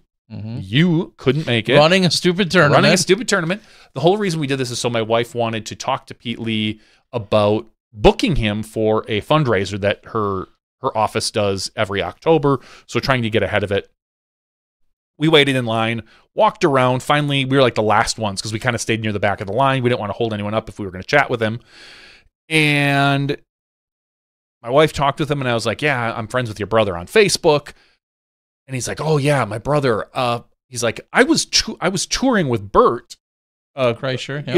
Yeah. Like earlier, I think it was late last year, earlier this year. I feel like it was just Was it earlier this year, maybe? Just even in the last few weeks, but anyway. So he's like, I called my brother and asked if he wanted to go disc golfing with Bert and a bunch of guys from Discraft. He's like, and he's even like, it's Discraft, right? I'm like, yes, Discraft. And so he said, yes. Rob jumped at the opportunity, showed up, and this is what Pete said. Pete's like, he played out of his mind.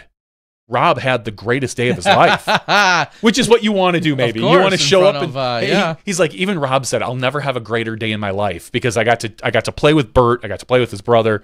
He got to play with the Discraft guys, and he shot phenomenal out of his mind. Yeah. And so Pete was pretty excited that he got to share that. And I figured I would share it here so everyone knows that, Rob, you did have a great day. Everybody knows it. Rob. Way to show everybody up. And so that was my connection with disc golf. That was Sunday night that we went to go see that, the comedian. And again, if you get the chance, go see Pete Lee.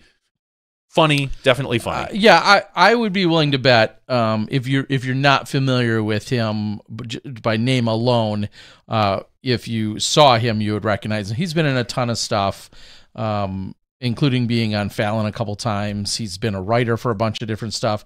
He had he was a cast member for Fuse TV's Video on Trial and the NFL's Network's Top Tens. He was a cast member on VH1's Best Week Ever.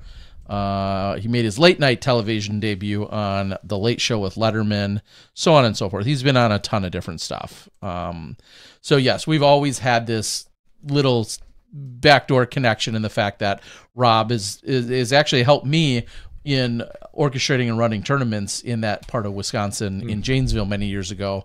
And then he always talked about his brother, this incredible comedian. So that's awesome. So Pete Lee, all about it. Well, nice. Sounds like it was a good time, and as I would expect. Yeah, it was definitely good. So and my wife's not sure. We have no clue. She's going to reach out to Pete Lee and his agent, which is what he directed us to do. But it's kind of funny because we were talking on the way back. We're like, I don't know how much she costs. Like, I don't know what, what the price is. She's had other comedians. We had Charlie Barron's a couple years ago, who's a very, very popular Wisconsin comedian. And he's starting to kind of delve out a little more nationally, but he's very much a regional shtick. Because it's very much Yooper, Yaderhay. Playing into Wisconsin, Midwestern stereotypes. Yeah, not quite Fargo if you watch Fargo, but very close. Yeah. That type of humor. And so he came and they paid, I forget, a couple $1,000s to have him there. But I was saying, I don't know what Pete Lee would charge. Like, is that a $2,000 charge or a $10,000 charge? And I have no clue. So we're going to hopefully find that out. I'd be curious just from a curiosity perspective. Here. What is like I said the same that thing. level of comedian cost Yep. I mean, he's not a headlining, selling out Madison Square Garden type, but he's also not like, working He's not your open mic night either. Correct. He is. He's an established comedian. Yeah, exactly. And I had told my wife last year that they should look at booking him, but by then I think it was too late. By the time we had thought about it, I think it was already like July. And the thing was in October, so she was like, that feels like too short of a span to call somebody and say, hey, you want to do this? So now we've just hopefully going to plan it for next year, which will be great. And if they can do that, we're talking about VIP tickets, maybe get like a half hour private show with Pete, for just some VIP people that pay more for this fundraiser. And I'm excited to see if we can get this moving along. Carney asks a question on the board. Have you been to the Oshkosh Air Show? Oh, come on. You can't ask a couple Wisconsin boys that, especially ones that lived 20 minutes from the air show as kids. Yes. So. I've been there. Honestly, I think I've only been there twice. Wow, really? Yeah, I was there with my dad when we were younger. And then right after... No, it had to be during college. It was right during college. I went there with a girlfriend and her brother. Did you live in sin with her too? No, I didn't. Dirty. But I would have. No, Jen Meyer, who you and I both know. We worked at Best Buy together. Yeah.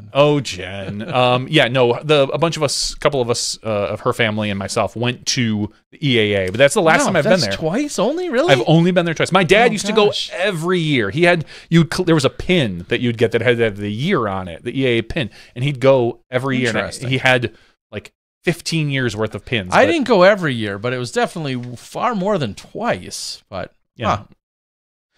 I mean, I like airplanes. I really want to go in the next year or so because I want to bring my kids. I want to bring my son before he gets too old and wanders away because I don't think he's ever been. And my daughter, I think, would have a blast going there. Okay. I want to, speaking of airplane, I'm getting on one tomorrow. Where am I going? Any idea? Probably back to Arizona. No, that's a good guess, but wrong. Other side of the country. Well, Florida? Florida, Gainesville. Okay. All right, I'm going to Gainesville tomorrow because on Thursday we're going to have I hope this isn't exclusive news yet. I don't believe that it is. Mixed double skins match takes place on Thursday, and then the Chainhawk Open takes place Friday, Saturday, Sunday. I'll be there again, giving you guys some coverage. But the doubles teams for Thursday is going to include Jessica Weiss and Double G, Deanne Carey, AJ Carey, Holly Finley and Noah Five Ash, Sarah Hokum, and Gavin Rathbun. So they're going to be playing double skins match. I'm going to be recording that. That's going to take place on Thursday. And then Friday, Saturday, Sunday, I believe we go Northside, Jonesville, Northside for the 3 courses, just like we did last year. And Chainhawk Open 12, PDGA A-tier. Coverage coming at you. Keep the channel all weekend. It should be next day in this case. This is the event. In a few funny instances, due to the timing and being on the East Coast, I actually was able to film, edit, commentate, render, and upload and get it out the same night. Damn! But I'm not going to... I found that there's not enough benefit to that. People weren't watching on the night I released it because everyone's so accustomed to watching the next morning anyway, so...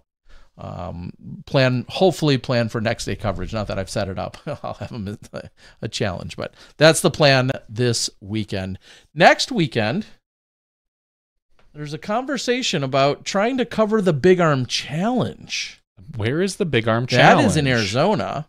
It's in its 4th iteration, and you and I know, well, Vista from when the Phoenix Ladies Open happened, where it's in the shortest possible Vista format. Yes. We also know Vista in its XL format for the Memorial. That's the standard Vista most of you know from Don't tell me coverage. Vista has a Wisconsin XXL. They have a Tear Bear XXXXL. No, there is a Big Arm Challenge format. I don't know. I forget what probably the name of the layout is.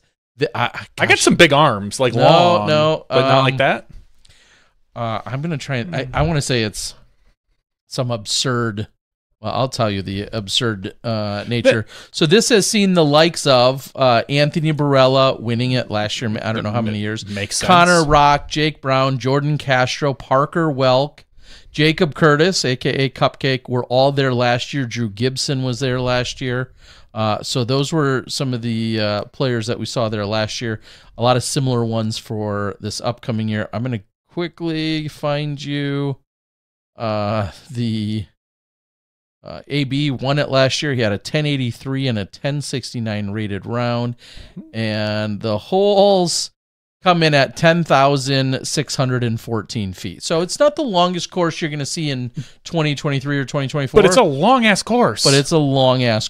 And it's Vista played in a way that you've never otherwise seen Vista played. And I think there's a lot of appeal to that in itself. That's cool.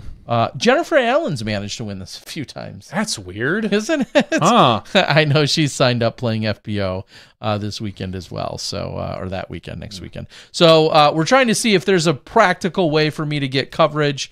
We're looking for some potential sponsors is the plug I'd put out there. So if you want to support that coverage, which I think will have some pretty good views with some of those big arms, looking forward to it. So Chainhawk this weekend, potentially Big Arm Challenge next weekend. The only other news we really have that we didn't touch on in the main show, just some sponsorship news. Luque Lorenzen announced that she is leaving Prodigy. Okay. She reached out to me for a favor, and I forgot all day today. So I've got work to do when I get home. Okay. Yeah, so I'm guessing she needs some footage or something. No. But more important. This is I'm going to interrupt. This is more important. Okay. I hope this is public. She's applying for a visa, a sports person visa, and she needs accredited sports media people to potentially help write like letters of recommendations and referrals. And she asked if I would be one of those people, which honestly I'm just flattered about the thought of. I don't like the idea of doing more work, but the idea of hopefully helping her, follow her dreams and goals and touring more. Yeah, and I think it's due tomorrow. So yeah. Yeah, you're going to want to do that. To be fair, she just asked me yesterday. But I did forget about it entirely today. Well, I'm glad I reminded you when mentioning that. All right, so now continue on with she is leaving. What may or may not Prodigy. matter, right? I mean, she's leaving Prodigy. She might not be leaving the country thanks to Terry Miller. We don't know. Cool, you got a new sponsor. We're not gonna see you here in the U.S. though. That's my fault. My bad. Bradley Williams. I'll give you Terry's address, so if she doesn't make it, you can come kick the crap out of him. My bad. Anyway. There's lots of speculation. Obviously, the number one speculation is she's going to Innova because that's where Bradley is. Well, that's where he's currently. His contract is up.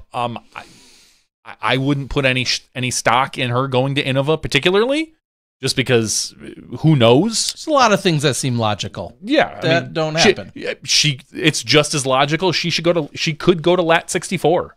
It's just as logical. She could go to Clash. Any of the Europe Norwegian, is it Lift? Who makes the Norwegian disc? Not Lift. Loft. Yeah. Anyway, lots of speculation out there. Nobody knows for sure, but we do know that Terry has homework tonight. Yeah. Ooh. Totally spaced. Yeah. Sorry. Well, at least I reminded him. Yes. Thank you. I'm surprised she didn't remind me today. She probably trusts you, stupidly. That's stupid. I mean, seriously. It just leaves me alone to do something like that. I don't know. No. Okay, yeah.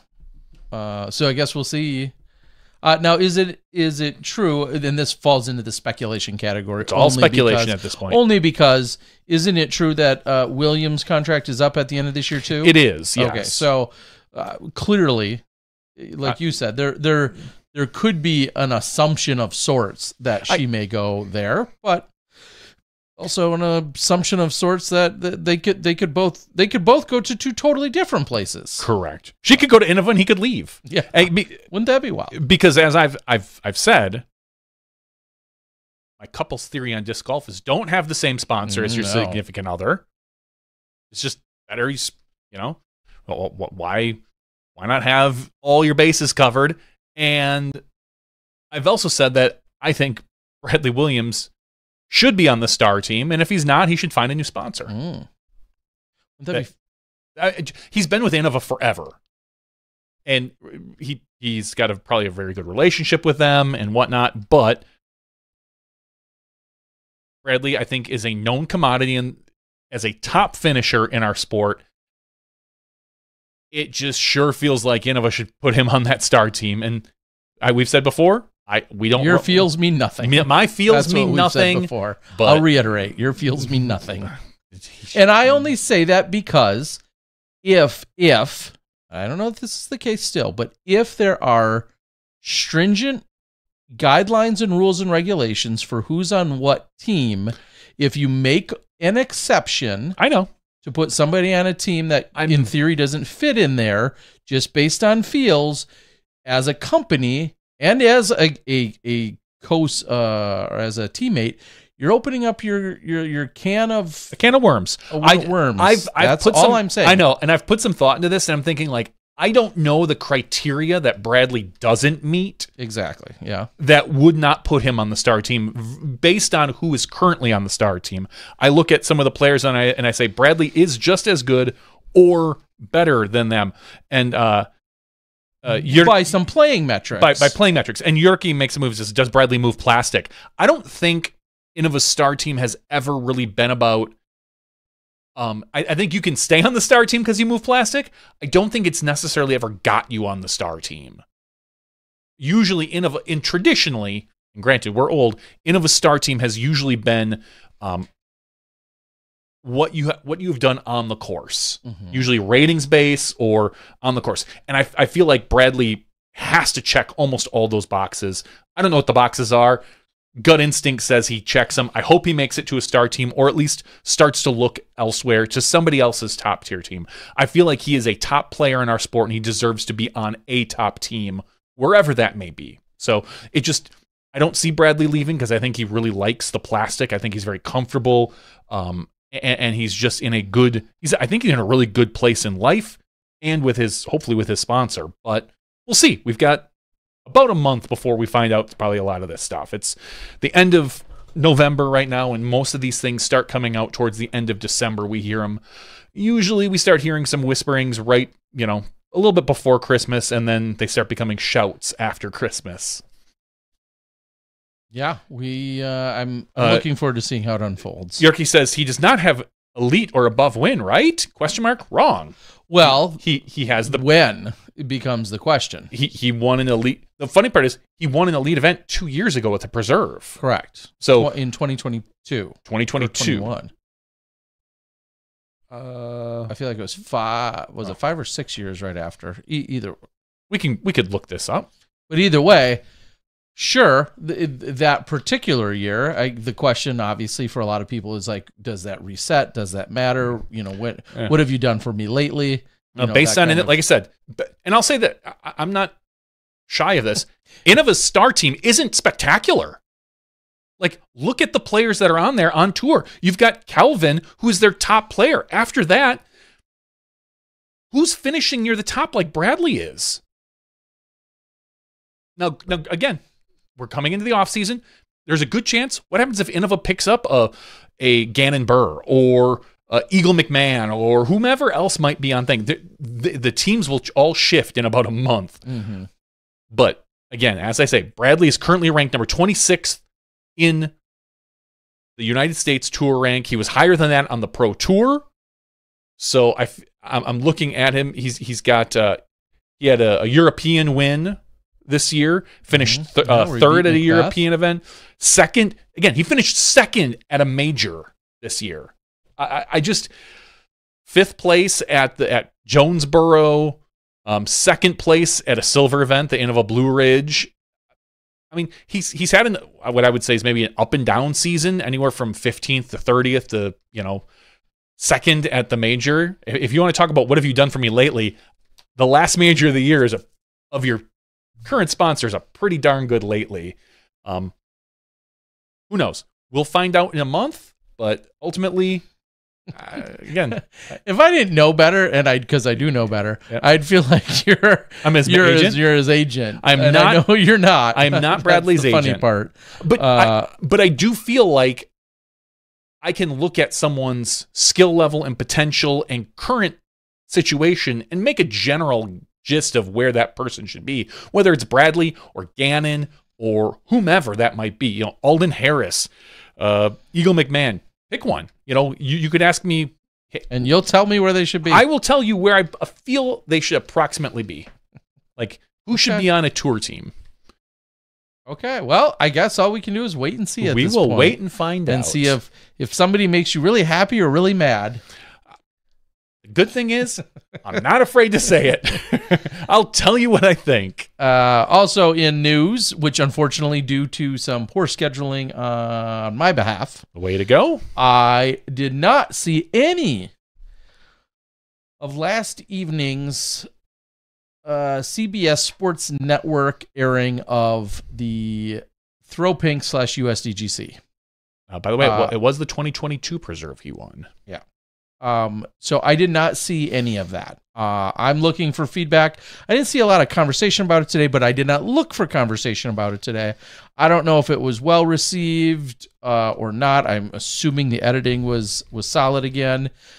There was, I think, obviously a more concerted effort to feature FPO competition, where I felt like the first one was more MPO heavy. And the one clip I saw somebody else post, I think we again had Germ and Earhart maybe doing a voiceover of sorts, which must be a complete overhaul in terms of voiceover, just because they weren't in the booth. No. Especially for that event, because that was FPO, but they weren't in the booth for that, and they weren't on post-production for that. So that's a completely new team to be part of that production, which I know some people had questioned during the first one, and then probably would question even more so during this one if you questioned it during the first one. But that's who I'm going to assume is part of the team for the final event that gets showed as well, and that's in another week or two, if I recall. So, all right. So if anyone has anything of any input on that, I'd love to hear more about it, but hopefully it all went well. I didn't see any major blowups. I didn't see anybody absolutely losing their mind and making a complete... for better or worse, I didn't see anything on social media about it. Yeah, I didn't. That's what I'm saying. I feel like it was relatively quiet. It's CBS, which is another... I mean, it's one of those channels that... It's like a secondary tier sports channel. Sure. It's not your ESPN. Mm-hmm. I just don't think that you're going to get much social traction from there. It's probably a great piece. Yeah, and I think it's a matter of, but like a lot of those other, like you said, when it's a second tier, it's not necessarily included in every package. Some people need to either have a certain cable network or provider to get it, or you have to pay a separate fee to have it, and all of those types of things. So there's obviously barriers and obstacles, but hopefully anyone that did see it, again, we can't say this enough times, just like the last one, I'm sure, however it was edited, it wasn't edited for you or for me, to try to it's not meant to be. Satiate the appetite of diehard disc golfers. It's probably a little bit more structured and geared toward the people just flipping through channels looking for something different to watch. All right. I'm trying to think if there's any other international news other than obviously that date changing, which you mentioned with the regarding the major, which by and large I'm sure is well received over there. I'm sure. I don't think there was too much everybody more, loved it over there. To it. No, I mean, again, we just had Turkey Day, so there wasn't a lot of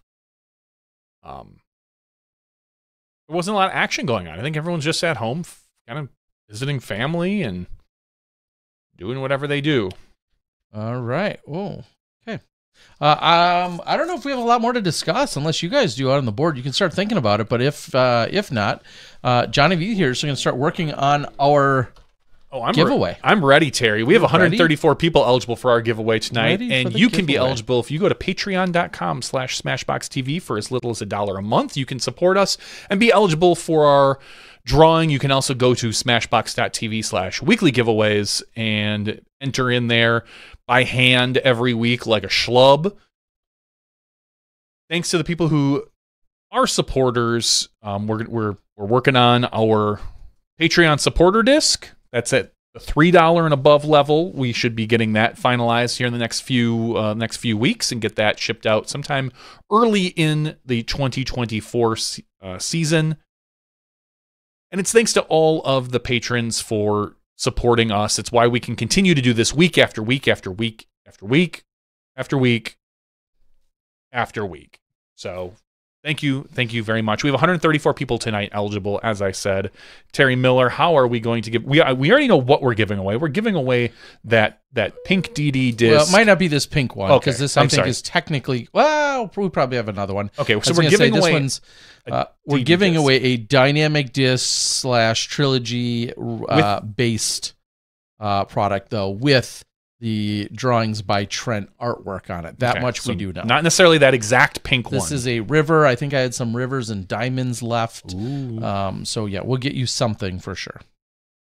How are we going to do it is the question. What number should we draw, Terry? You know, Zoe's 40th. And we had 4 guests tonight. So I think the 4th number seems appropriate. We rarely go 4. That does seem appropriate. Default is 2. Our first number was 80. Our second number is 66. Our third number is 44. Then we went to 84. 84 is our number. Let me not dox anybody. I sorted it by email address this week. 84. When you go down to 84, you get Matt Sayers. Matt Sayers, congratulations. Matt Sayers, I like it. Yeah. Ooh. Based on what I'm seeing here, his donation level and the total amount that he's given, he's a brand new person. So, literally, Matt, he signed up November 14th. He's been on for 2 weeks and he wins. Matt, you're coming out way ahead. Matt played this weekend in the cold turkey, so he already has his frisbee. So I'll have to find a mold he didn't pick. He got to pick 2 out of the 12 or 14 molds that I had. And Matt Sayers, who also was an extra supporter at the cold turkey this weekend. Well, thank you, Matt. All around generous, kind. Well, thanks for supporting, superstar. Matt. Thank you, Matt. What a lucky SOB. Yeah. How are you only playing that long and then all of a sudden you're a winner? No, how come you? Yeah, supporting that long. Supporting that long. We've got people who've been supporting a long time, a lot longer time that aren't winning. I'm sorry. I'm sorry, Ray. I'm sorry, Tim. Guess you just got to be Matt Sayers. Matt played in 1 PDGA event this year. And it was yours? It was this weekend. Oh, mine. That's cool. Well, now he's got he's going to have an extra disc coming his way. Love it. Thank you, Matt. We appreciate it. So, yeah, that's pretty awesome. We'll have to see what disc he picked. That's pretty funny. Maybe one of the few guys that doesn't need one of these custom discs. But like I said, here's what you do: ask him if he wants another one of those discs. If he doesn't, if he would prefer a different disc, we can give that one away next week. Oh my gosh, you just to spread the love, Terry. But we'll get back to you on that one. Yes. Either way, thank you, Matt Sayers. We appreciate it. One of my only remaining questions, Johnny. This one could pertain to you. Ooh. Do I host Chaining in the New Year, a flex start on New Year's Eve this year, which would coincidentally be on Sunday, the 31st? I guess I could technically run it on Saturday, the 30th.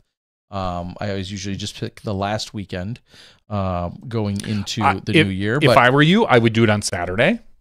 I would not do it on New Year's Eve if you can, just because. Even if it's a flex start? Even if it's a flex start, I just feel like there's probably people that are going to go out on Saturday because it's New Year's, and you're also going to have people that are going to go out on Sunday. That maybe Saturday might be it might be more enticing to people, depending on what you are looking for. If you're looking for a lot of people, I think Saturday would be the better option than Sunday, because not many people are going to be working Monday, being the first. Yeah, I think almost no one. But that's not going to stop some people from having some fun. Also, speaking of fun, we're technically both in Croatia and here in the U.S. Dinko is celebrating a birthday over there in Croatia. So happy birthday to you, Dinko. I see that's today. He might be up even listening to it. Happy birthday. So, Yeah. Okay. Well, that's the one of the things swirling around. Our good friend Tom McManus wants me to commit to chaining in the new year a flex start somewhere. It does sound fun. I did it last year, but we'll see if we're going to do it again this year. So, Beaver Dam, here we come. Beaver Dam, random beaver roundup. That could be brought back. That was a fun tournament. That was a great tournament. Hosted for many years. So, I don't think I have much else. It's been a long night. We had some phenomenal guests in the regular show. You've got a homework assignment. I do. I'm going to drive home and pull up the requirements that Luque had laid out, or the potential things to be included, and I will write up a referral letter, or referral/recommendation letter for her to potentially be able to get I believe it's a 5-year sports visa, which we've heard about with Thomas Gilbert and a few others throughout the years. I think that's relatively common, whether it's 4 or 5 years, doesn't matter. But I know that she is applying. That's what she's hoping to apply for. And I feel honored and flattered she'd ask me. Yeah, thank goodness we had the reminder. Bradley, he lives in Pewaukee. If anything happens, I mean, Bradley could just move to Norway. I'm already your agent. He could always just clearly. Yeah, so I'll give you the Terry's info. You could dox me. I mean, he's just it's so hard to dox you. I could literally Google your name and I think your address comes up. All right, let's close this out. All right, guys. Thank you so much for joining us tonight. Again, we had a great time with Chandler, Raven, Zoe, and Dustin. Keep doing great work over there at UPlay. And if you want to find a way to support them, there's tons of different ways you can do that, or support any nonprofit here within disc golf. Support everyone. Support your locals, whatever they're doing. For Johnny V, I'm the disc golf guy. I'll see you guys coming to you from Florida, from Gainesville this weekend. Looking forward to the action down at the Cho. This has been Smashbox TV's podcast 482. We'll see you next week. You step inside the Smashbox.